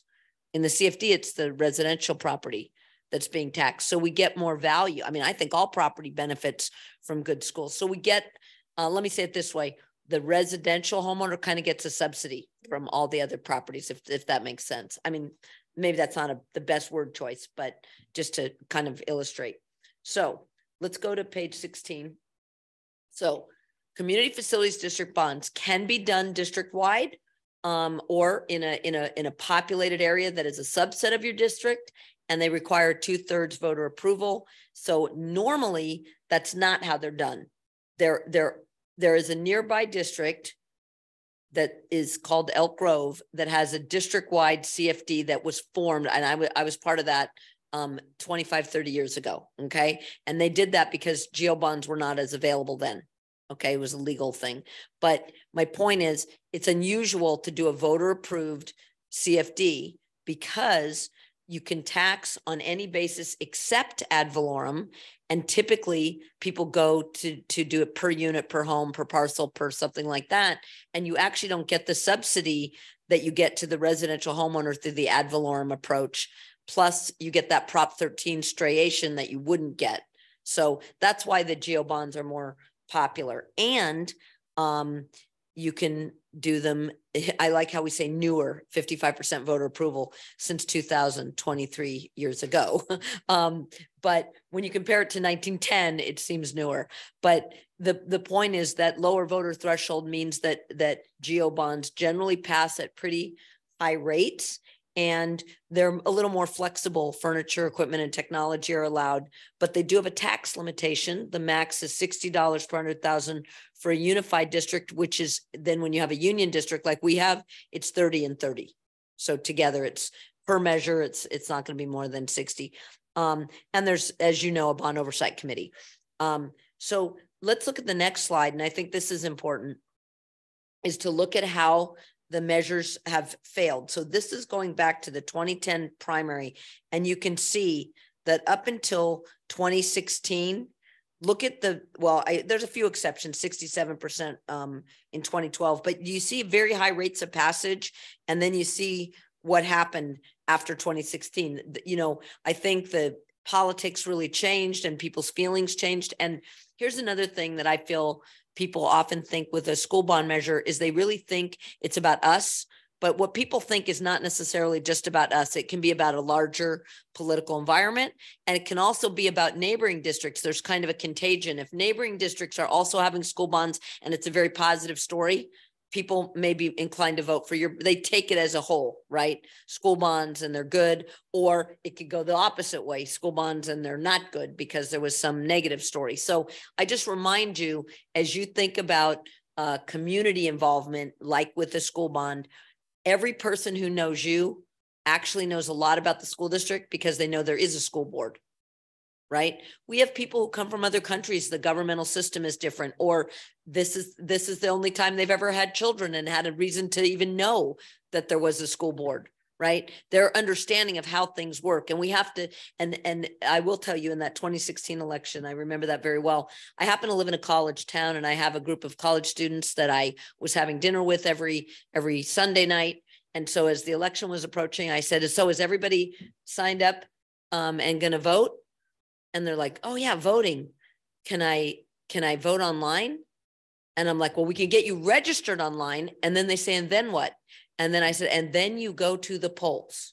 So they didn't know that, right? Now, why didn't they know it? Well, because they live in a computer world. They can do everything on their phone. So the idea that I'm telling them, no, you actually go to, and they're like, what is a poll and where is it? And I'm like, well, in my neighborhood, but I don't know, in your neighborhood. So they don't have that experience. Try and ask a young person if they can mail a letter, right? They're not even really familiar with like the stamps and stuff. So my point is we are in a different world. We need to modernize and so obviously your education staff are on the front lines, but you really see the change in what happened with the school bonds, right? And so you can see that the 2022 primary, well, actually you can go back to the 2020 primary and you can see the voter approval rate really dropped, but then it's starting to, it went way up. I'm sorry, in 2020 primary was down, in 2020 general, it went way up. And one of the interesting things that I've observed is when there are very positive messages from state measures, because they advertise a lot, that can be helpful. So the general elections seem to do better, right? And my own feeling, and maybe because I'm just, I like to think this way, I think when the environment is positive, school bonds do better. And when the environment is kind of negative, not so much. But, you guys, you run for office, you have your thoughts. So I encourage you to do your own thinking, but I just want to share some more data with you on page 18. You can see that in Sacramento County, we've had a really good passage rate, but I think people have been pretty thoughtful in Sacramento County. There are some counties that I would say are more urban and people just put bonds on the ballot and figure, well, if it fails, it fails. I think in this county, people really do listen to the taxpayers, the community members. And of course, in a bond measure, we're reaching beyond the normal people that are in our boardroom, right? Like normally we have parents and our staff. That's who knows what's going on. And in a bond measure, you're reaching beyond that. Okay, so we're going to go to the next page. And this is, I think, another interesting point. Our taxes for Galt Elementary School District are some of the lowest in the county. And we have some of them rolling off, right? So we have a good story to tell that people have supported, they have gotten value for it, and they're not paying as much as their neighbors. Now I know there's marketing people who have a way of saying that, right? Like, you know, you're paying less than your neighbor or whatever. I don't know. But I just want you to think about this because we're not near a date where we should be considering a bond measure, but I just want you to be thinking about some of these facts that are true for people who live in Galt. And I think we should tell our story. So next steps, I'm going to just keep on going to page 21. Thank you, Kwai. You're doing a great job of keeping up with me. And so our most recent facilities master plan was completed in 2015. And when we started talking about that, I was like, 2015, it seems like another lifetime ago, right? Because of COVID. So it identified $150 million of facility needs. Then we had our Measure K in 2016. So we addressed some of those. But obviously, if we were to update that facilities master plan, I think we're going to see some pretty big numbers because things have continued to wear out. But I think we do need to have some kind of facilities update because we want to be able to confirm in a nice document that the prior needs that have been completed, new needs that have arisen, prioritizing critical needs. We need to discuss enrollment and demographics. You know, the community isn't necessarily sensitive to the declining enrollment, like you were talking about the combo classes, which has to do with declining enrollment. And people who are in the schools know that you have a combo class, right? But parents whose kid is not in a combo class might not know about it, right? And then what does the general public know? And somebody out there is going to say, well, my grandfather went to a school and they had kindergarten through 8th grade in the same classroom, right? So whatever. My point is that there's information that people wouldn't know. And if we have a nice document that we can present, and it doesn't have to be an old-fashioned document with the plastic binding on the side. It could be a document that's made for the web, you know, that provides the interesting information and updates people as to what is going on and provides some sense of budget estimates. And the other thing about doing a facilities master plan is it's an opportunity for staff and community collaboration. So you have the site users, which are the people who work there and go there on a regular basis and know what the campus looks like and what's going on there. And then there's a lot of people who are aware there's a school there and they're aware there's a school there, but maybe the last time they were on that campus was 15 years ago when their kid went there. So they just don't know what it is. They've had no reason to go. And then there's other people who would be like, there's a school there. Oh yeah. Right around the block, you know? So the facilities planning update is an opportunity to reach out and get people involved in something that is valuable to them. And one thing I always say about citizen collaboration, I always want to make sure that any citizen collaboration we do is feasible for them to do as citizens, right? We don't expect them to have professional expertise. We expect them to be able to do it as a volunteer. So feasible for them to do given who they are and impactful. There's no reason to get people involved if we're not going to listen to them. So the reason I'm bringing this up is we don't need to walk around our schools and figure out all the money that is needed if we're not going to be responsive to what that tells us. Does that make sense? And on the flip side, it's also why we don't need a facilities plan that has pictures of schools in Denmark or, you know, schools that look like college campuses, because that's not what we're going to have here, right? So we need to have a realistic community-based effort that supports us and be prepared that if it comes back and says it's great, all the things you've done over the last 25 years, over the last 10 years, but here's what's needed, that becomes a call to action, and we'll pick it up from there. So I hope the superintendent and chief business official are happy with what I presented. They'll tell me tomorrow if not, and be glad to answer any questions. Thanks. You've shared a lot of information. Wow. I can't believe it's been since 2015 already since master plan. Yeah. Does anybody have any questions? No. Yeah. No. Yeah. Yeah, no, thank you. This was very helpful. Well, like I said, it's an honor to be on your team and we'll be back as needed. Thank you so much, Lori. Thank you. Moving on to other reports. Number 2, the Williams uniform complaint process. There are no complaints to report. All right. Okay.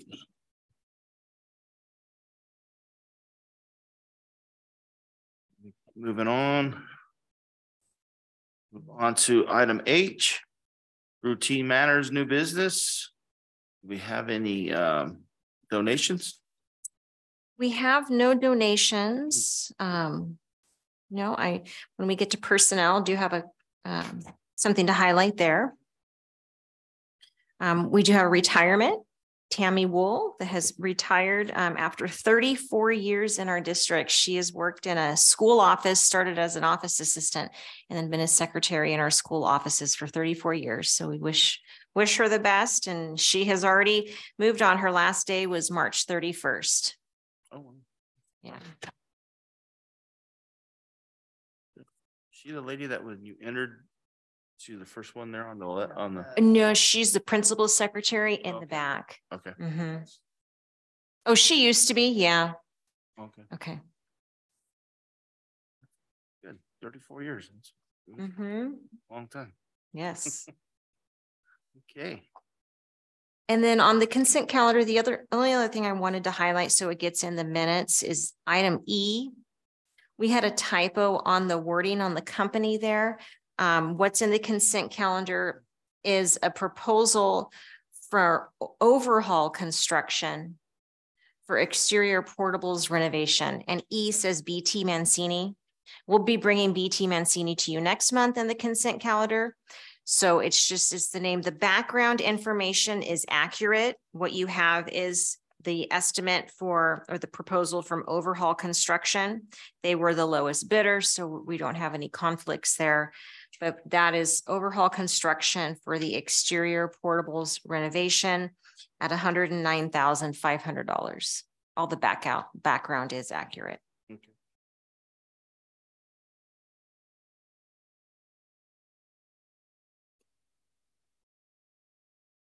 Great. Can I get a motion to approve the consent calendar? I'll make the motion to approve the consent calendar. Catherine? I'll second. Thanks, Annette.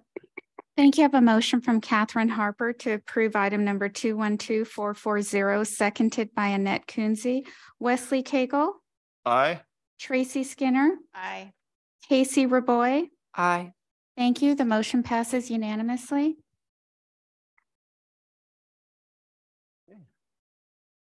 Moving on. Get on to 212.442, board consideration approval of the audit report by Christy White and Associates. That'd be me. So we have our partner from Christy White on Zoom to go over the highlights of the audit. So each year Ed Code requires us to have an independent financial and compliance audit. And so Michael Ash is here and just wanted to point out that the district had no findings this year for our audit. And Kauai is gonna, I hear you, Michael. Yeah, good evening. Can you see and hear me? Kauai is working on seeing you. Okay. Hear you. I can see myself.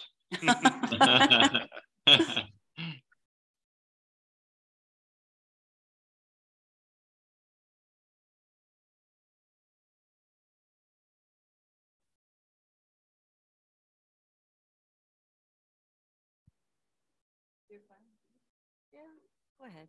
Yeah, we're fine. Yeah, we. Okay, Michael, since we can hear you, we'll go ahead and just have you start. Okay, sounds good. Well, thank you for inviting me here tonight. I'm going to keep my presentation. I actually have 2 audit reports to present, so I'm going to keep it very brief in the essence of time. So this is the annual independent audit as of June 30th, 2022. Normally, we would have been presenting this audit in January. The district did have to file an extension, not for anything that the district did wrong.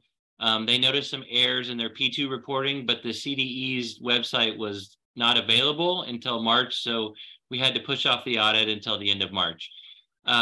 So the independent audit looks at a few things. The first opinion that we give is on the financial statements themselves. We gave the district an unmodified opinion. That means in our independent auditor's opinion, the financial statements are fairly stated in all material respects. That's the best opinion that you can have. Because you're a school district, we have to do your audit or what's called government auditing standards. If we come across anything that we deem to be a significant deficiency or material weakness in internal controls over financial reporting, that has to get reported as an audit finding. Happy to say we didn't have any audit findings there. The next opinion we give is the federal opinion. It's called a single audit because a district spends over $750,000 in the year.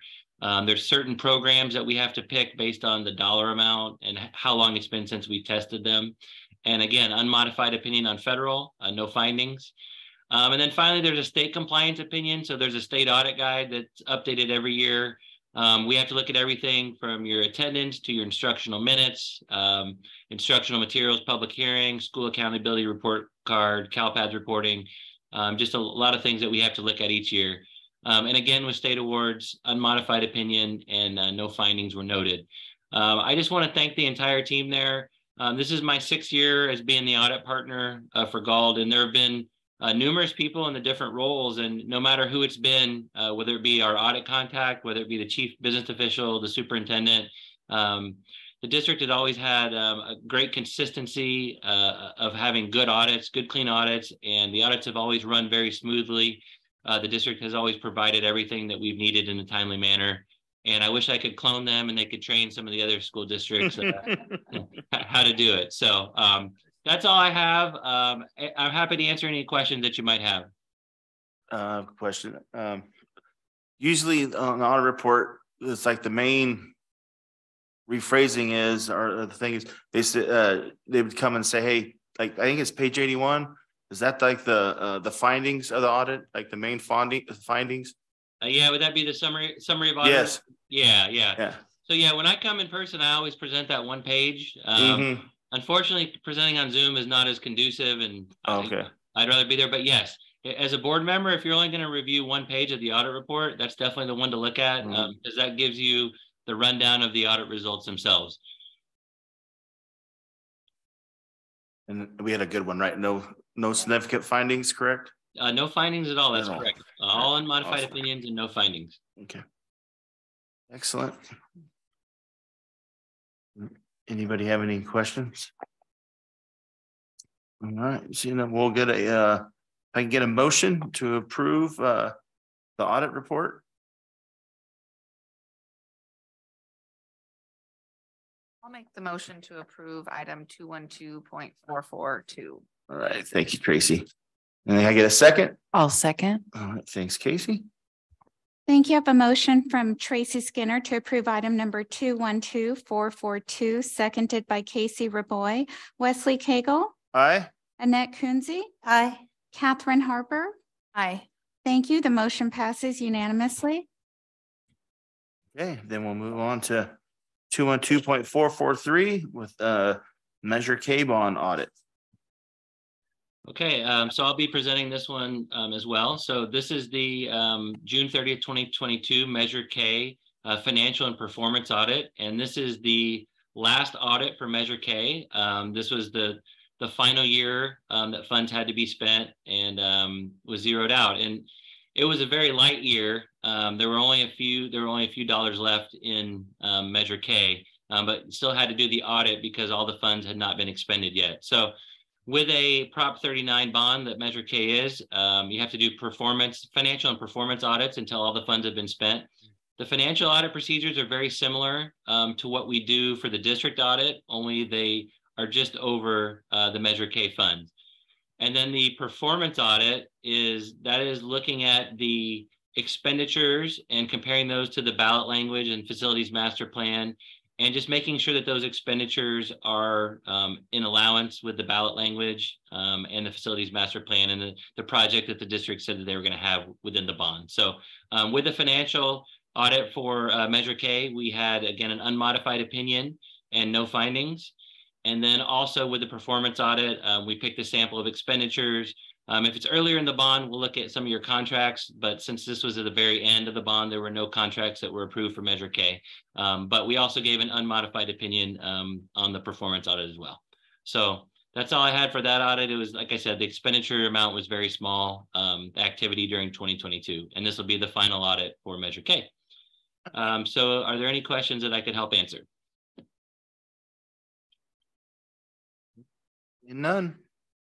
No questions. Thank you very much. Okay, well, thank you. Thank you very much for your time. Thank you, Michael. You're very welcome. Thank you. Are the since the Measure K is finishing up here, can make sure to thank the all the parents and the business organizations and everybody that was involved with. Yes, definitely the oversight committee. Yes. Yes. Okay, can I get a motion to approve the Measure K bond audit? I'll make a motion to approve the Measure K bond audit. Awesome, thank you, Annette. Okay, can I get a second? I'll second. Awesome, thank you, Casey.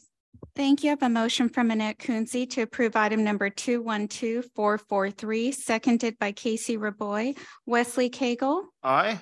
Tracy Skinner. Aye. Catherine Harper. Aye. Thank you. The motion passes unanimously.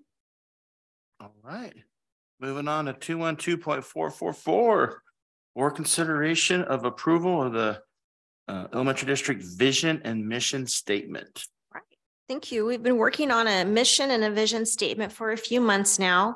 Last month, we shared a few different drafts with the board, and then we've received more feedback since then, and we've come to the point to where we have one mission and vision that we are bringing to the board. It is something, we do have board policy that states that the board does need to adopt this because it is our long range vision that sets direction for the district, and the board needs to approve this. And so we are at a point to where we are bringing this to you and want to open it up for discussion and then a potential motion. Okay. How long a time frame is it? Year by year that this to be review it yearly, or? You know, the board policy doesn't have a time frame. You know, I think it's really up to administration and board direction on how often you want to review this. I think annually might be a little much because you take it through such a process. It's been quite a while. I don't even recall how long it's been since we have taken a mission and a vision to the school board, but it would be up to your direction. There's not a time frame in the policy. How often do we do the LCAP? That's annually. We have to review it annually. It's on a 3-year cycle, but it is board approved annually. Okay. Well, as you can see, the mission statement is clearly here. I mean, I could reread it right here. The mission of our district is to promote growth and achievement through innovative educational programs that integrate personal strengths, social, emotional, and an academic learning for all children. You have a definition of the mission statement right there as well. Our mission is a public declaration that the districts use to describe their founding purpose and major organizational commitments, i.e. what they do and why they do it. So mission statement may describe a district's day-to-day operational objectives and instructional values or its public comments to learners and community. I should ask, do you guys want to break this down mission statement first and then go to vision statement? Okay. Yeah, but just to clarify, it's one vote, is that right? Yes. Voting on both. Yes. Yeah. So when we do the vote, it's going to be both subjects will be under one vote. So how does everybody feel about the mission statement? I like the mission statement. Mission statement's good. Okay. Okay. So then we'll go to approach the vision statement. And the definition of the vision statement, as is written here, is or simply a vision is a public declaration that districts use to describe their high-level goals for the future. what they hoped to achieve if they successfully fulfill their organizational purpose or mission. A vision statement may describe a district's loftiest ideals, its core organizational values, its long-term objectives, or what it hopes its learners will learn or be capable of doing after graduating. And then the vision statement, let me get that correct. The vision statement that is written here is, our schools create safe learning environments that provide equitable access to engaging opportunities for all children. We foster learning environments for collaboration, creativity, and critical thinking to ensure children are successful in school and in their future. Okay, so, is there any questions, concerns about the vision statement? I do have a couple of remarks about the vision statement after a lot of thought and talking to people and just reflecting. I had, first of all, I want to express my appreciation to the people who put a lot of work into these two statements and a lot of thought. And like I said before, I think the mission statement is on point. I also think the students of this district have an unusual advantage when it comes to the strengths coaching that we do, and that's emphasized and valued, and the individual strengths of each student, because we don't have cookie cutter children. I think we know, all of us know that. That being said, the word equitable gives me concern, and I know we've had discussions in the past of what that word means for our students. I consulted Webster, and I found the standing definition is to deal fairly and equally with all concerned. This is a popular word in education right now. I've been around enough to see that, and I have seen real examples of it being used against the interests of students, particularly in another district in our area that I have good knowledge of. They also have equity as one of their, in their mission and vision and in their ethos. And in one example, the quest for equity caused not just the trim down, but the removal of advanced and honors classes in the name of equity. In the minds of the people who made those decisions, a class that's not accessible to all students is not equitable, and in their minds had to be eliminated. In another case, I saw forced enrollment of students in advanced placement classes because the powers that be in that school did not like the makeup, how the classes actually were at the time, and they wanted to change the makeup of the classes. So they forcefully enrolled students. They picked out kids who they thought would be successful, and they enrolled them, and even parents came and complained, and they wouldn't budge. Some of those students did really well. Some of them did not have interest in the class, and they didn't do well, and it hurt their GPA. So I know I'm making a big deal about this one word, but I have seen the fallout from the philosophy of that has gone wrong surrounding that word, and it's a popular word, like I said. Now, I've been assured, I've talked to Lois, our district does not intend to eliminate those advanced classes. There's no ill intent. For not 1 second do I believe that there was a sinister intention with that word. I'm actually thrilled that there's going to be a GATE program in the future for our students. And at the same time, I'm going to just acknowledge that there's not going to be equitable access to that program because kids who don't meet the criteria will not be allowed to enroll in the GATE program. I'm concerned that in the future, the word equitable could be used to eliminate these programs. I love our staff here, but I also am realistic in knowing that the decisions may be made by other people in the future that are not in this room. So I don't want to open the door for it to be misused later. And in looking at the vision statement, I think it's very strong. I think you can eliminate the word equitable or find a good alternative that communicates what we're actually trying to do.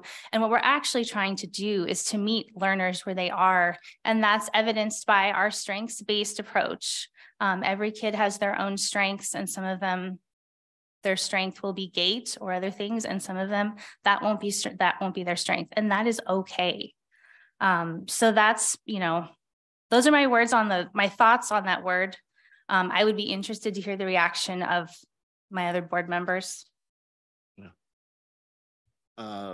Myself personally, as I was reading this and kind of going over it, I kind of looked at how we had stakeholders discuss this, right? We had district advisory committee.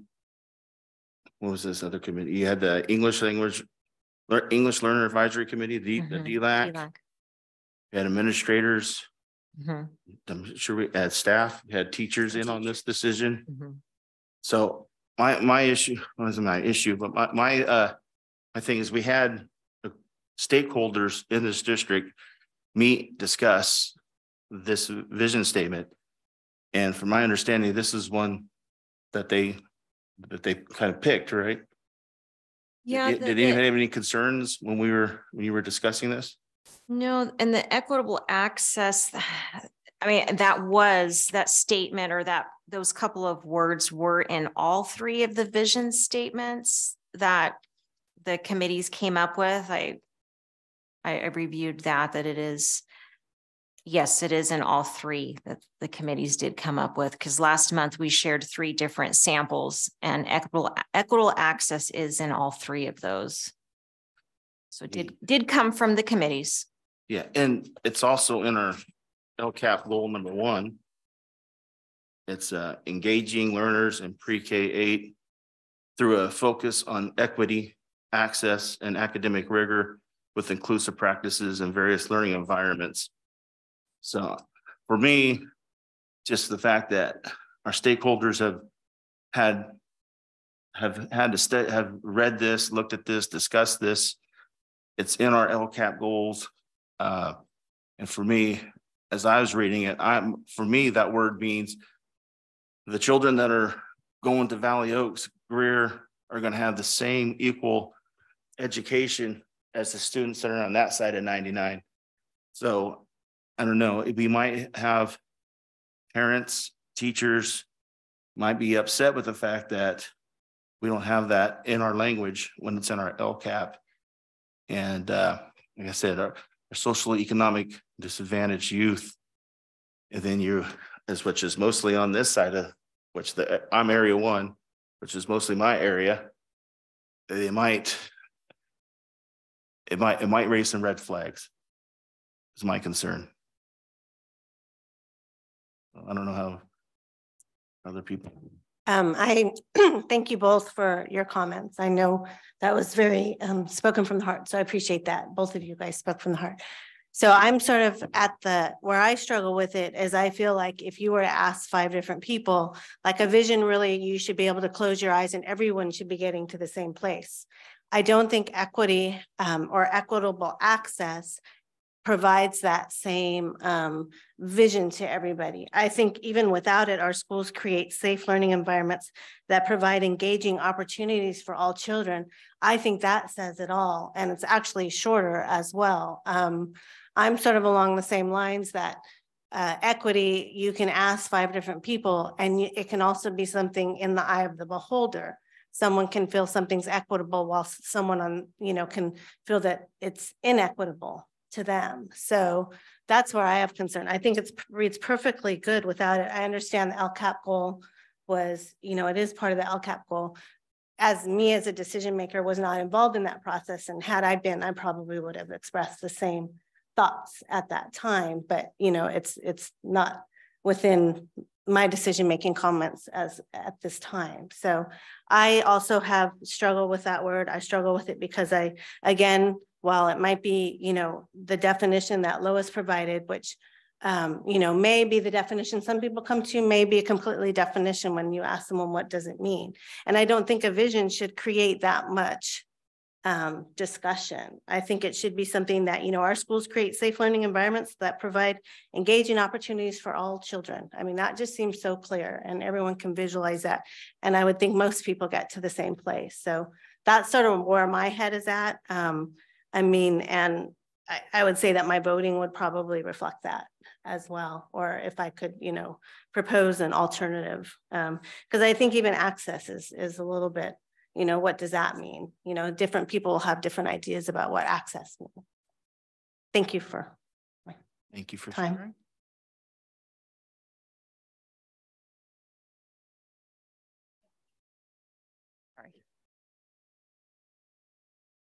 When I read it the first time, I think taking what you said about, can you get to that place? I didn't change my view when I read it either way. I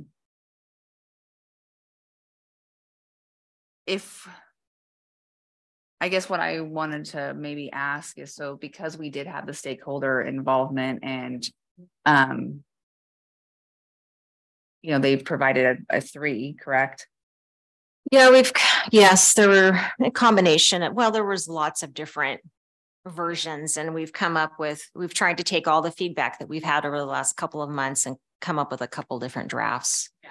But that word that came up a lot.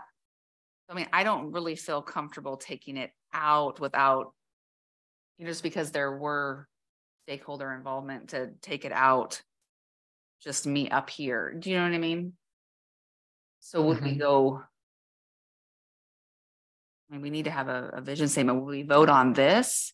Would we go back to the drawing board? What does it look like for us? Well, somebody would have to make a motion to either approve as is or make a motion to approve with an amendment, however that amendment might look. Or of course, the board could choose to table and say, take it back to the drawing board. You always table it. We could have like a little study session type thing. Could have a study session. So we can meet, and then we could go from there and give you direction. Because I don't know at this point about taking it back to the committees. It would be, what is it? Yeah. Is it a vote? Do you want the word or not? I wouldn't necessarily. Invested there. Yeah. Yeah. Yeah. So I think it's really up to the board if somebody wants to make a motion one way or the other.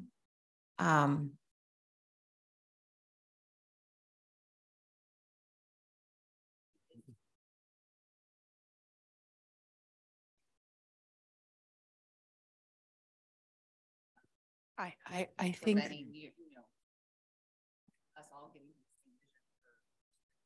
I don't know if I think we're reading a little too much. I think the vision statement is fine. I think they did a good job. It is in our LCAP. We have stakeholder involvement. We're here just to represent kind of what they wanted, and this is what they wanted.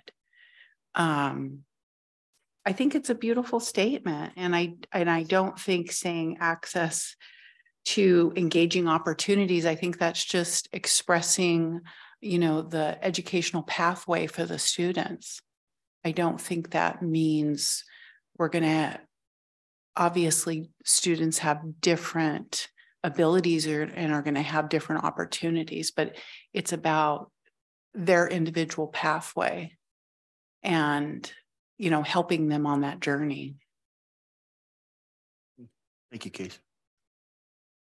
I don't know, is anybody else they would like to add? I just don't think that I would feel so strongly if I hadn't seen the fallout already, and the actual real damage it's causing in other places. It's just interesting to me to hear all of you kind of express what it means to you. And I love how Casey put it, like that, finding the educational pathway for each kid. And I guess that was never a definition I would have found. But I love that. I'm like, so. This is a tough one because I like 99% of this. I love this. It's just hard for me. And I almost feel, guilty because I'm, almost torpedoing this with this one little word. And again, I know I've been around here long enough, and I know everybody's heart is for engaging, engaging students and their opportunities, I guess, and letting them have opportunities according to their skills and what they need and what tools they need. My concern is just when the people who wrote this statement aren't the people making the decisions anymore. And maybe this statement will stand for 10, 20 years. Maybe, I don't know. Yeah. Well, it's one of those statements that we can always go back and revisit. It's not a set in stone. It's not going to be etched in stone and put on a foundation. It's a living statement, so we can always go back and revisit. Correct. Let's say 4 years from now we think, oh, we want to revisit this. Is that just something that we bring up? Yeah, anytime. Again, there's no timeline. We can bring this up anytime. And our LCAP goals are good for one. We will be bringing it to the board in June, but it's a 3-year cycle. So those 2 goals will stay for 1 more year after this next year. And then if the board at that time wants to, revisit what the goals are then. What you're saying is it's possible that we would, maybe even probable that we would look at a vision statement again with new LCAP goals. Or only if we want to. If you want to. I mean, I think, why can you remember, when's the last time that we've formally taken a vision and a mission to the board? I can't remember. I don't recall a time. Yeah. We've done that. And we don't have anything formally. I mean, some of our flyers that we have just say the vision is GALT, growing and learning together. That's kind of what I think that's kind of more of our slogan. And so when we were looking, and that's part of what kind of prompted me to talk to our partners and engaging partners. And, and when you apply for things, when people ask you, what's your district about, a lot of times they're asking you, what's your vision, what's your mission statement? And it was probably about 6 or 7 months ago, somebody asked me that from a different organization. And I don't necessarily think we really have one that I could say, this is it. So I started going through this process with everyone, and then, digging a little bit with Kauai. It was like, does this have to be board approved, or is this was it good enough that we took it to the board as a report? And she pulled the board policy that we actually have policy that it should be formally approved by the board. So, really, you can bring it up, ask staff to bring it up anytime. And maybe it's something that we need to put on the calendar for every year. That we look at it every year, because it could be a year to year. Or maybe tie it with the LCAP. When it gets renewed, you revisit it. That's a good idea as well. That would be easier than every year, but every 3 years maybe. But to me, a vision is something that is supposed to withstand time. And so I don't feel comfortable that this would necessarily withstand time. And I don't necessarily feel like, because I think even 5 of us have different definitions on ourselves, I think that it can leave room for misinterpretation. And also, I just don't feel comfortable having it lead to a situation where either someone is saying that the district is not being equitable, or also where someone feels that they are being treated inequitably, however they feel, because again, it's in the eye of the beholder to me.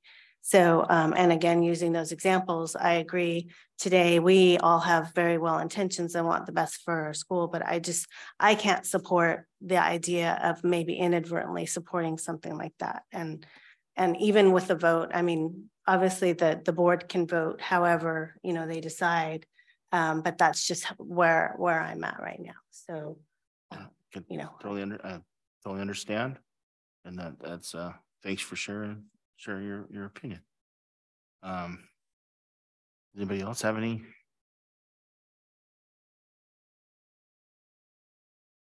I wasn't sure if you were going to speak, but okay.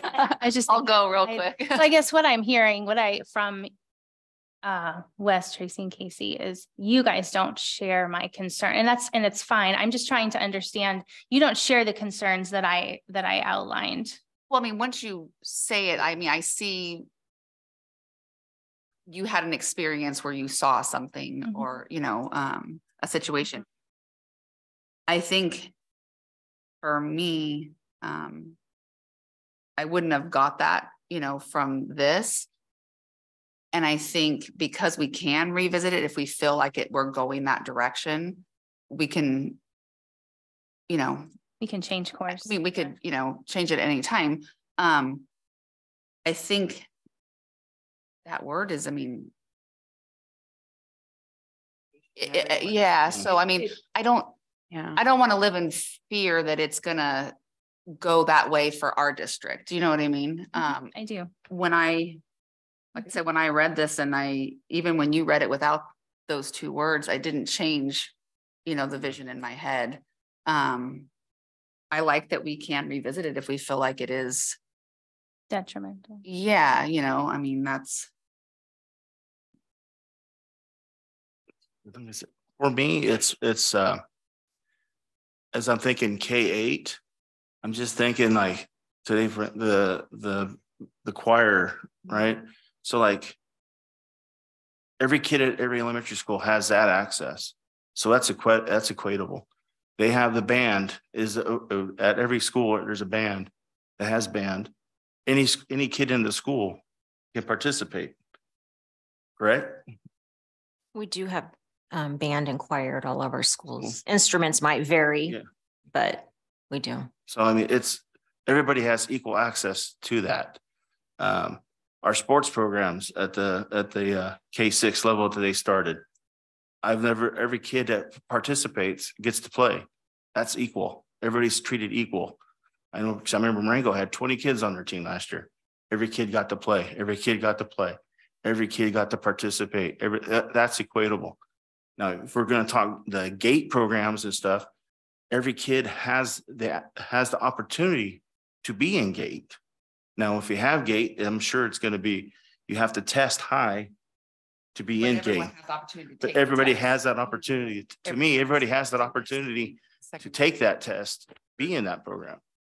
So is there a difference between equality and equitable? Because I'm hearing equal coming, like those are the words being described, but on paper I see equitable. And so that's where like the difference of, is it the equal opportunity to be able to provide engaging opportunities equally? Because that seems like it would be okay too. So, but equal or, you know, access to everybody. So that's where, I mean, I think those are more understandable words and more commonly understood. I mean, this is us, but it's the parents and the students. And if you ask a parent, you know, what does this mean? They may not get to the same place as educators. And that's where, but without it, I think they would clearly get there. And I think that's what we see happening at the schools, is they're being provided these all to all children. And so I don't know, I guess I don't see the added value of having those words in there if we're saying we're providing those opportunities to all children. It's in that phrase. So why do we need those extra words?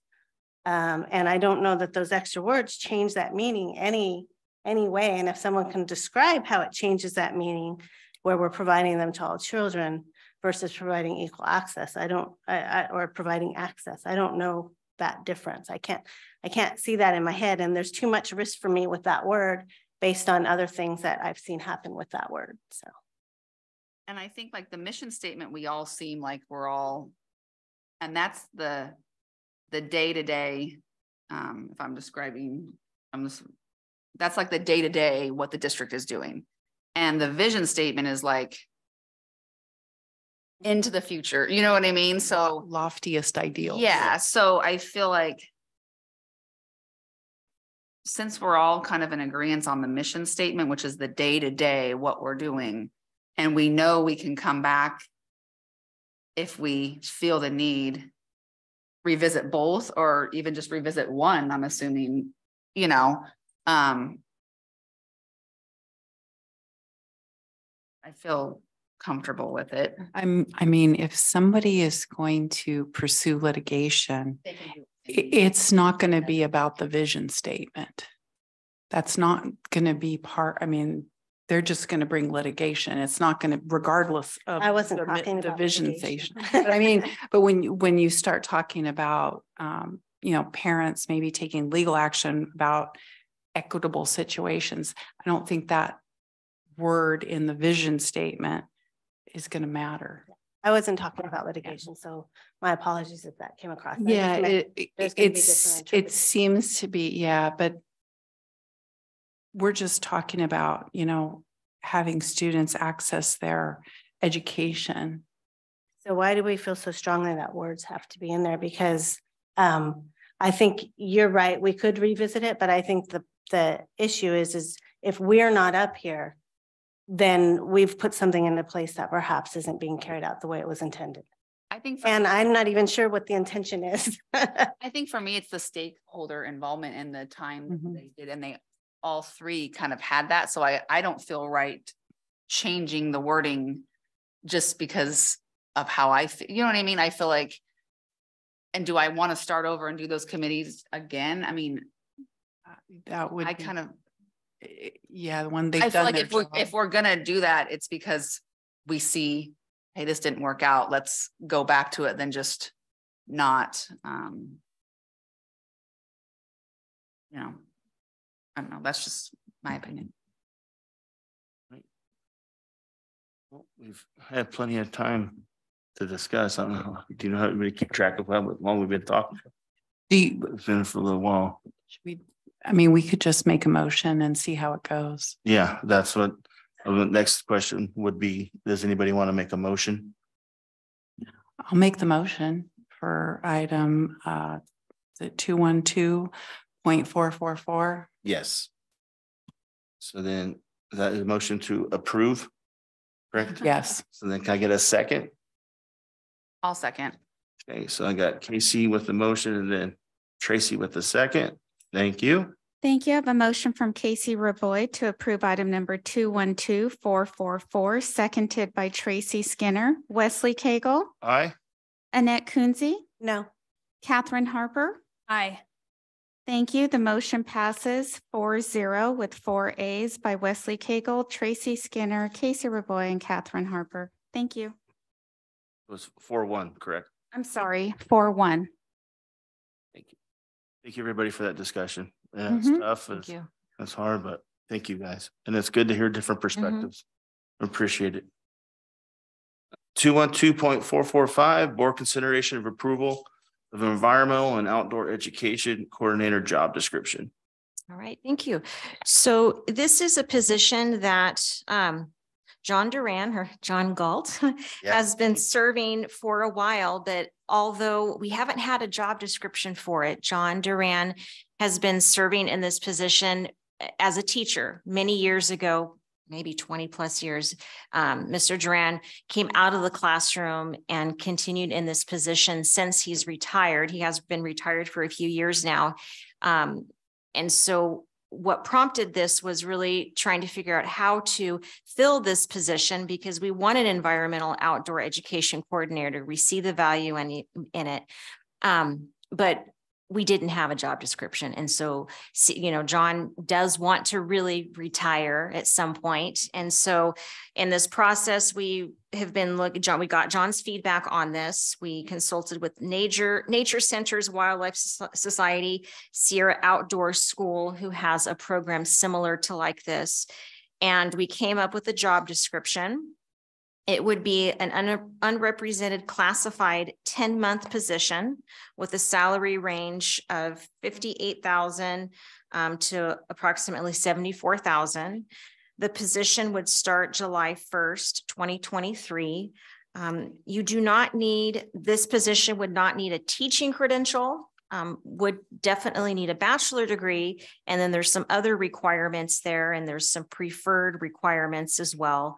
But the qualifications are really related to a lot of the physical qualification and abilities that you need in this position. You're outdoors a lot, you're lifting, you're moving, you're hiking, you're in the elements.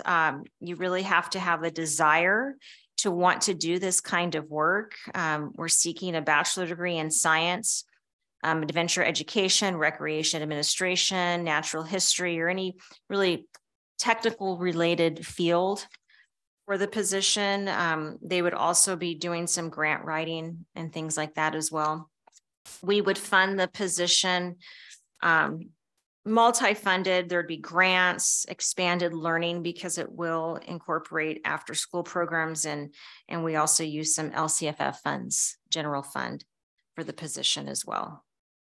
Okay. Thank you for the report. Thank you for the summary there. It seems like it's going to be a really good position for somebody who likes the outdoors. So, does anybody have any questions? I just think it sounds like a really cool job. Yes. So, and it's funny because when I read this, I thought, oh, that sounds like John, what John does. That's perfect. So whoever takes this is gonna have some big shoes to fill, that's for sure. So, any other questions, comments?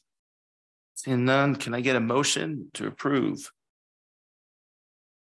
I'll make a motion to approve the environmental and outdoor education coordinator job description. Thank you, Annette. Can I get a second? I'll second. Thanks, Casey. Oh, I'm sorry, Tracy. Thank you. I have a motion from Annette Kunze to approve item number 212445, seconded by Tracy Skinner. Wesley Cagle. Aye. Casey Raboy. Aye. Catherine Harper. Aye. Thank you. The motion carries unanimously. Okay, moving on to 212.446. Board consideration of approval of a MOU between the CSEA chapter 362 and the elementary district bilingual community outreach assistant. Yes, currently we have the position of a bilingual community outreach assistant. And so what this position is it adds for special programs. Our bilingual community outreach assistants, I'm currently in our district, support parent engagement, participation, communication at all of our school sites. They do interpreting for parent and teacher conferences. They attend the events and a lot of translations. But we also have the county's largest population of migrant students. In Sac County, we have 296 migrant students currently in our school district. And with migrant education, we have funding to support for outreach for those families. And that also brings with it, as you see in the job description, some added responsibilities. They work on recruiting whenever we have new families move into the area. You know, they make sure to communicate to make sure that, see if they qualify for migrant services. They supply them with resources. They have an office at Fairside that has packed with just different resources for our migrant families that could be in need. She also, they also facilitate the monthly migrant parent advisory committee that we meet jointly with the high school. So because of these extra duties, I'm proposing that we create the new job description. It's bilingual community outreach assistant, or BCOA, for special programs because of the additional duties. And the funding source is 100% from migrant education state funding. Thank you for that report. Any questions for Donna? I just had one. I noticed, as my understanding, is primarily Spanish learners. So if there were a need, like in other languages, would this be offered to other migrant education families with different languages? Or you know what? Is it any? No, it could. You know, it's not just, of course, probably 99.9% of our migrant families are Spanish speaking, but the parent, the liaison, this they support all families. And in fact, she's also in the same office as our other BCOAs. And so they support families in English and in Spanish. And if we ever need any other type of interpretation, we seek that out. Great, thank you. It's bilingual English and Spanish, but by no means is it limited to just families of those languages. Okay, great, thank you. Thanks for bringing that up, because I mean, it's like Sacramento, right? They have a lot of Russians and communicate. Yeah, so.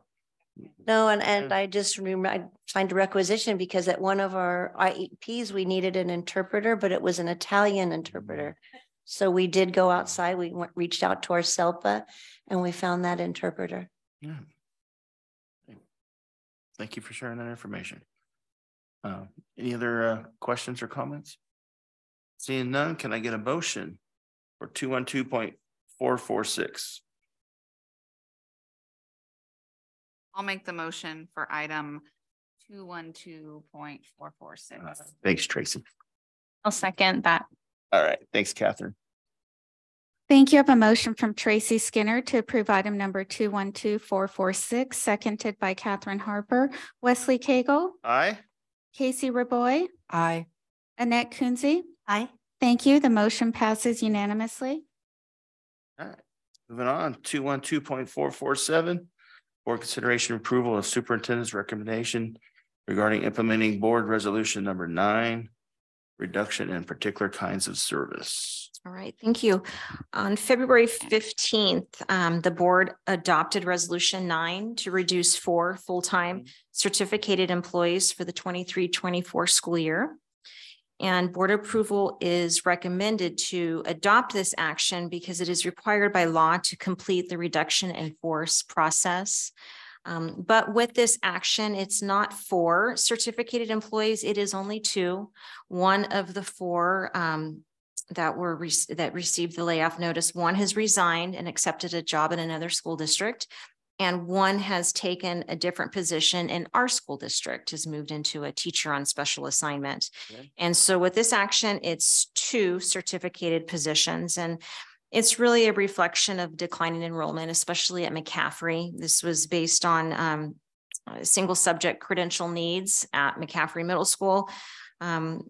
In 2017, 2018, we had 930 students at McCaffrey. We currently have 747, down almost 200 students just at McCaffrey in the last 4 or 5 years. And so it was time to really look at what we had to do there to address the loss of students.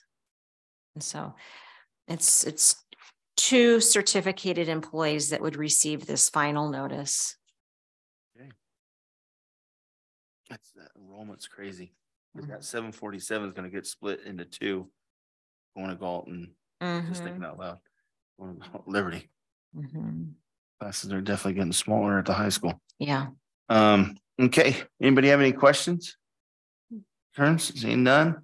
Can I get a motion for 212.447?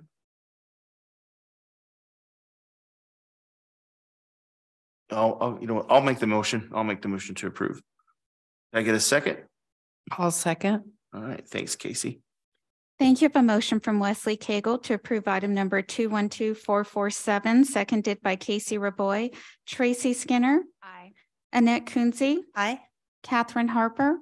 Aye. Thank you. The motion passes unanimously. Okay. And then 212.448 is a public notice of the initial public notice for the elementary district and to Galt Elementary, the Faculty Association, GFA, about their sunshine. So this is the district notifying the board, the public, and GEFA, our teachers union, articles that we would like to negotiate for this next school year. This is just informational item. We will need to bring it back to the board for action next month, but we would propose to negotiate Article 5 hours, Article 7 evaluation procedures, Article 12 leaves, Article 18 salary, 20 salary schedule and procedures, and Article 23 the preschool permit teacher. Has anybody had any questions about the sunshine? All right. Seeing none, we'll go on to 212.449, and it's the notice from the Faculty Association about what they want to notice sunshine to the elementary district. Yes, and so our teachers union GEFA would like to negotiate Article 5 hours, 6 work year, 9 reassignments and transfers, 12 leaves, 13 class size, 18 salary and related appendices, 23 preschool permit teacher, and 24 the term living contract. Okay. Yeah. Questions? Anything on that? Any public comment or anything? No, there's no public comment request, Mr. Cagle. Thank you very much. Well, it's good to see you guys wanting to negotiate some of the same items. So that's a good sign. Yes. And there's some side letters we have right now that I think we're close to agreement in that we'll look at trying to get that contract language and that. So I think there's a lot we're pretty close on. Good. Okay. We can move on from that and then we'll go to 212.450 board consideration of approval of the following board policies, administrative regulations, exhibit and bylaws. Okay. We brought this to the board for first reading last month and board direction with one of the policies, board policy 9220 related to governing board elections, related to the costs for holding a runoff election. With this policy, the board has 3 different options. If there's a tie, you can decide by lot, you can decide by runoff election, or it can be decided prior to each election. So we were tasked to find the cost, and we are area 5. And so the cost to run an election is a little over, well, it's almost $44,000, $43,412 to run an election. So we're area 5. Mm-hmm. So the 43,412, or is that for each area? Right? That's for each area. Okay. So I'm gotcha. That's what I was wondering. So my area, I'm area 1. So sorry. I'm 38,466. Within the city. Yeah. Yes. Areas within the city. Okay. So you'd have to add all of that up. No, it'd be just be the area. And yes, just the area where we're running. We did, yeah. Yes, just because we would hopefully only have a tie in one area. Yes, yes. Hopefully. So it would depend on the area. So after reading this, when will we have to decide about, like, for instance, like Catherine's had a very close vote. So like what do we need to decide? When do we need to make that decision? Well, it says that you need to make the decision prior to the election. So I would assume before the election starts, knowing that we're going into an election year, we'd have to make a decision. Okay. Is what? So the election is, so you'd probably have to do it in the summertime before the candidates even put in. That would make sense probably to do it before you even have a list of ballot, candidates, right? So the only 2 options are the runoff, which would cost, or a drawing. Or some type of lot. But they would have to have the exact same votes. Yeah, the county would have to declare it a tie. I mean, do we really think that's going to happen? Highly unlikely. I mean, it has happened. I've read about it before, where they toss the quarter up and one candidate heads or tails, or district money on our no. Yeah. Well, and I think too, especially since we're now in a 5 districts voting on their own candidate. I mean, I agree. I don't feel good about spending money on a runoff. And also you're going to have a low, I think, so it was low turnout for mine. You're going to have an even lower turnout for a runoff. And so as much, I feel bad, advocating for the tie by lot, but at some point you just have to make a decision. And it's, small amount of votes. So that would be my, my thing. Yeah. Yeah. So I don't know if we need to make that decision like right now, but I mean, eventually we're going to have to make that decision, like when we want to make the decision. If we right, because if you want to actually approve this board policy, you need to choose one of those options. Yeah. So we need to tonight. We need to make it. Yeah, unless you're not ready to make the decision and you want to pull this one policy. Well, I think so far I've heard nobody wants to spend extra money, right? Okay. So it sounds like option 1. Then it would be. Okay. And I just wanted to note for the fees and changes, there was a typo on that. It had the wrong wrong middle school, a template that we borrowed from somebody. And then I also just wanted to recommend what we would like to do if the board approves all of these or approves the fees and changes. We wouldn't want to start charging to attend sporting events until next school year. We're almost at the end of the year and want to make sure we get that change into handbooks. 2023. So it would be right before we would charge for sporting events. Savage.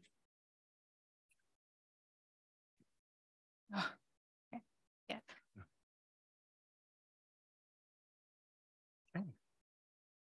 Does anybody have any questions, comments or concerns about any of these? Seeing none? Okay. All right. Can I get a motion to approve 212.450? I can make a motion to approve 212.450. All right. Thanks, Annette. I'll second that. Thank you. I have a motion from Annette Coonsey to approve item number 212.450 with option 1 selected for board bylaw 9220, seconded by Wesley Cagle, Tracy Skinner, Casey Raboy. Aye. Catherine Harper. Aye. Thank you. The motion passes unanimously. Thank you. Any public comments? No, there are no public comments. Public Mr. comments? Cagle. Does anybody have anything they would like to put on a pending agenda item? Seeing none, if by chance the next couple of days you guys can think of something, you can either contact me or just go ahead and contact Lois. We can get that put on there. And that, just thanks for a good, as a good board meeting. It was a lot of, it was great seeing the students. I always enjoy that. Thanks for Lake Canyon for presenting, telling us about your school. The housing thing is great. And once again, thanks for the board for good discussions. All right, it was a good day. Thank Good you. night.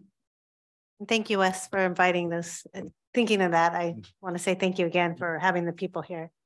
Can I take a second too? Because I see 3 principals. I've been doing some site visits. I know some others have as well. So 3 of you are here today. I'm making the rounds. I'm going to Valley Oaks on Friday. So really enjoyed coming out. So I really appreciate you hosting us. So thank you.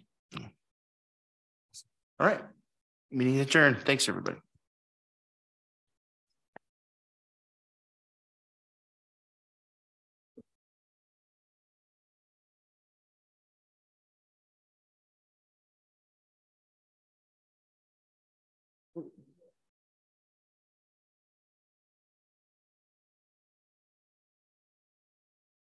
Our stuff.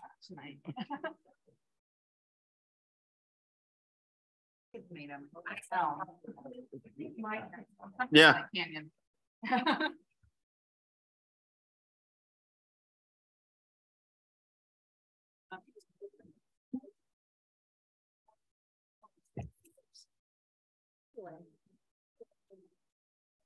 Sorry, Kawhi, I'm still in your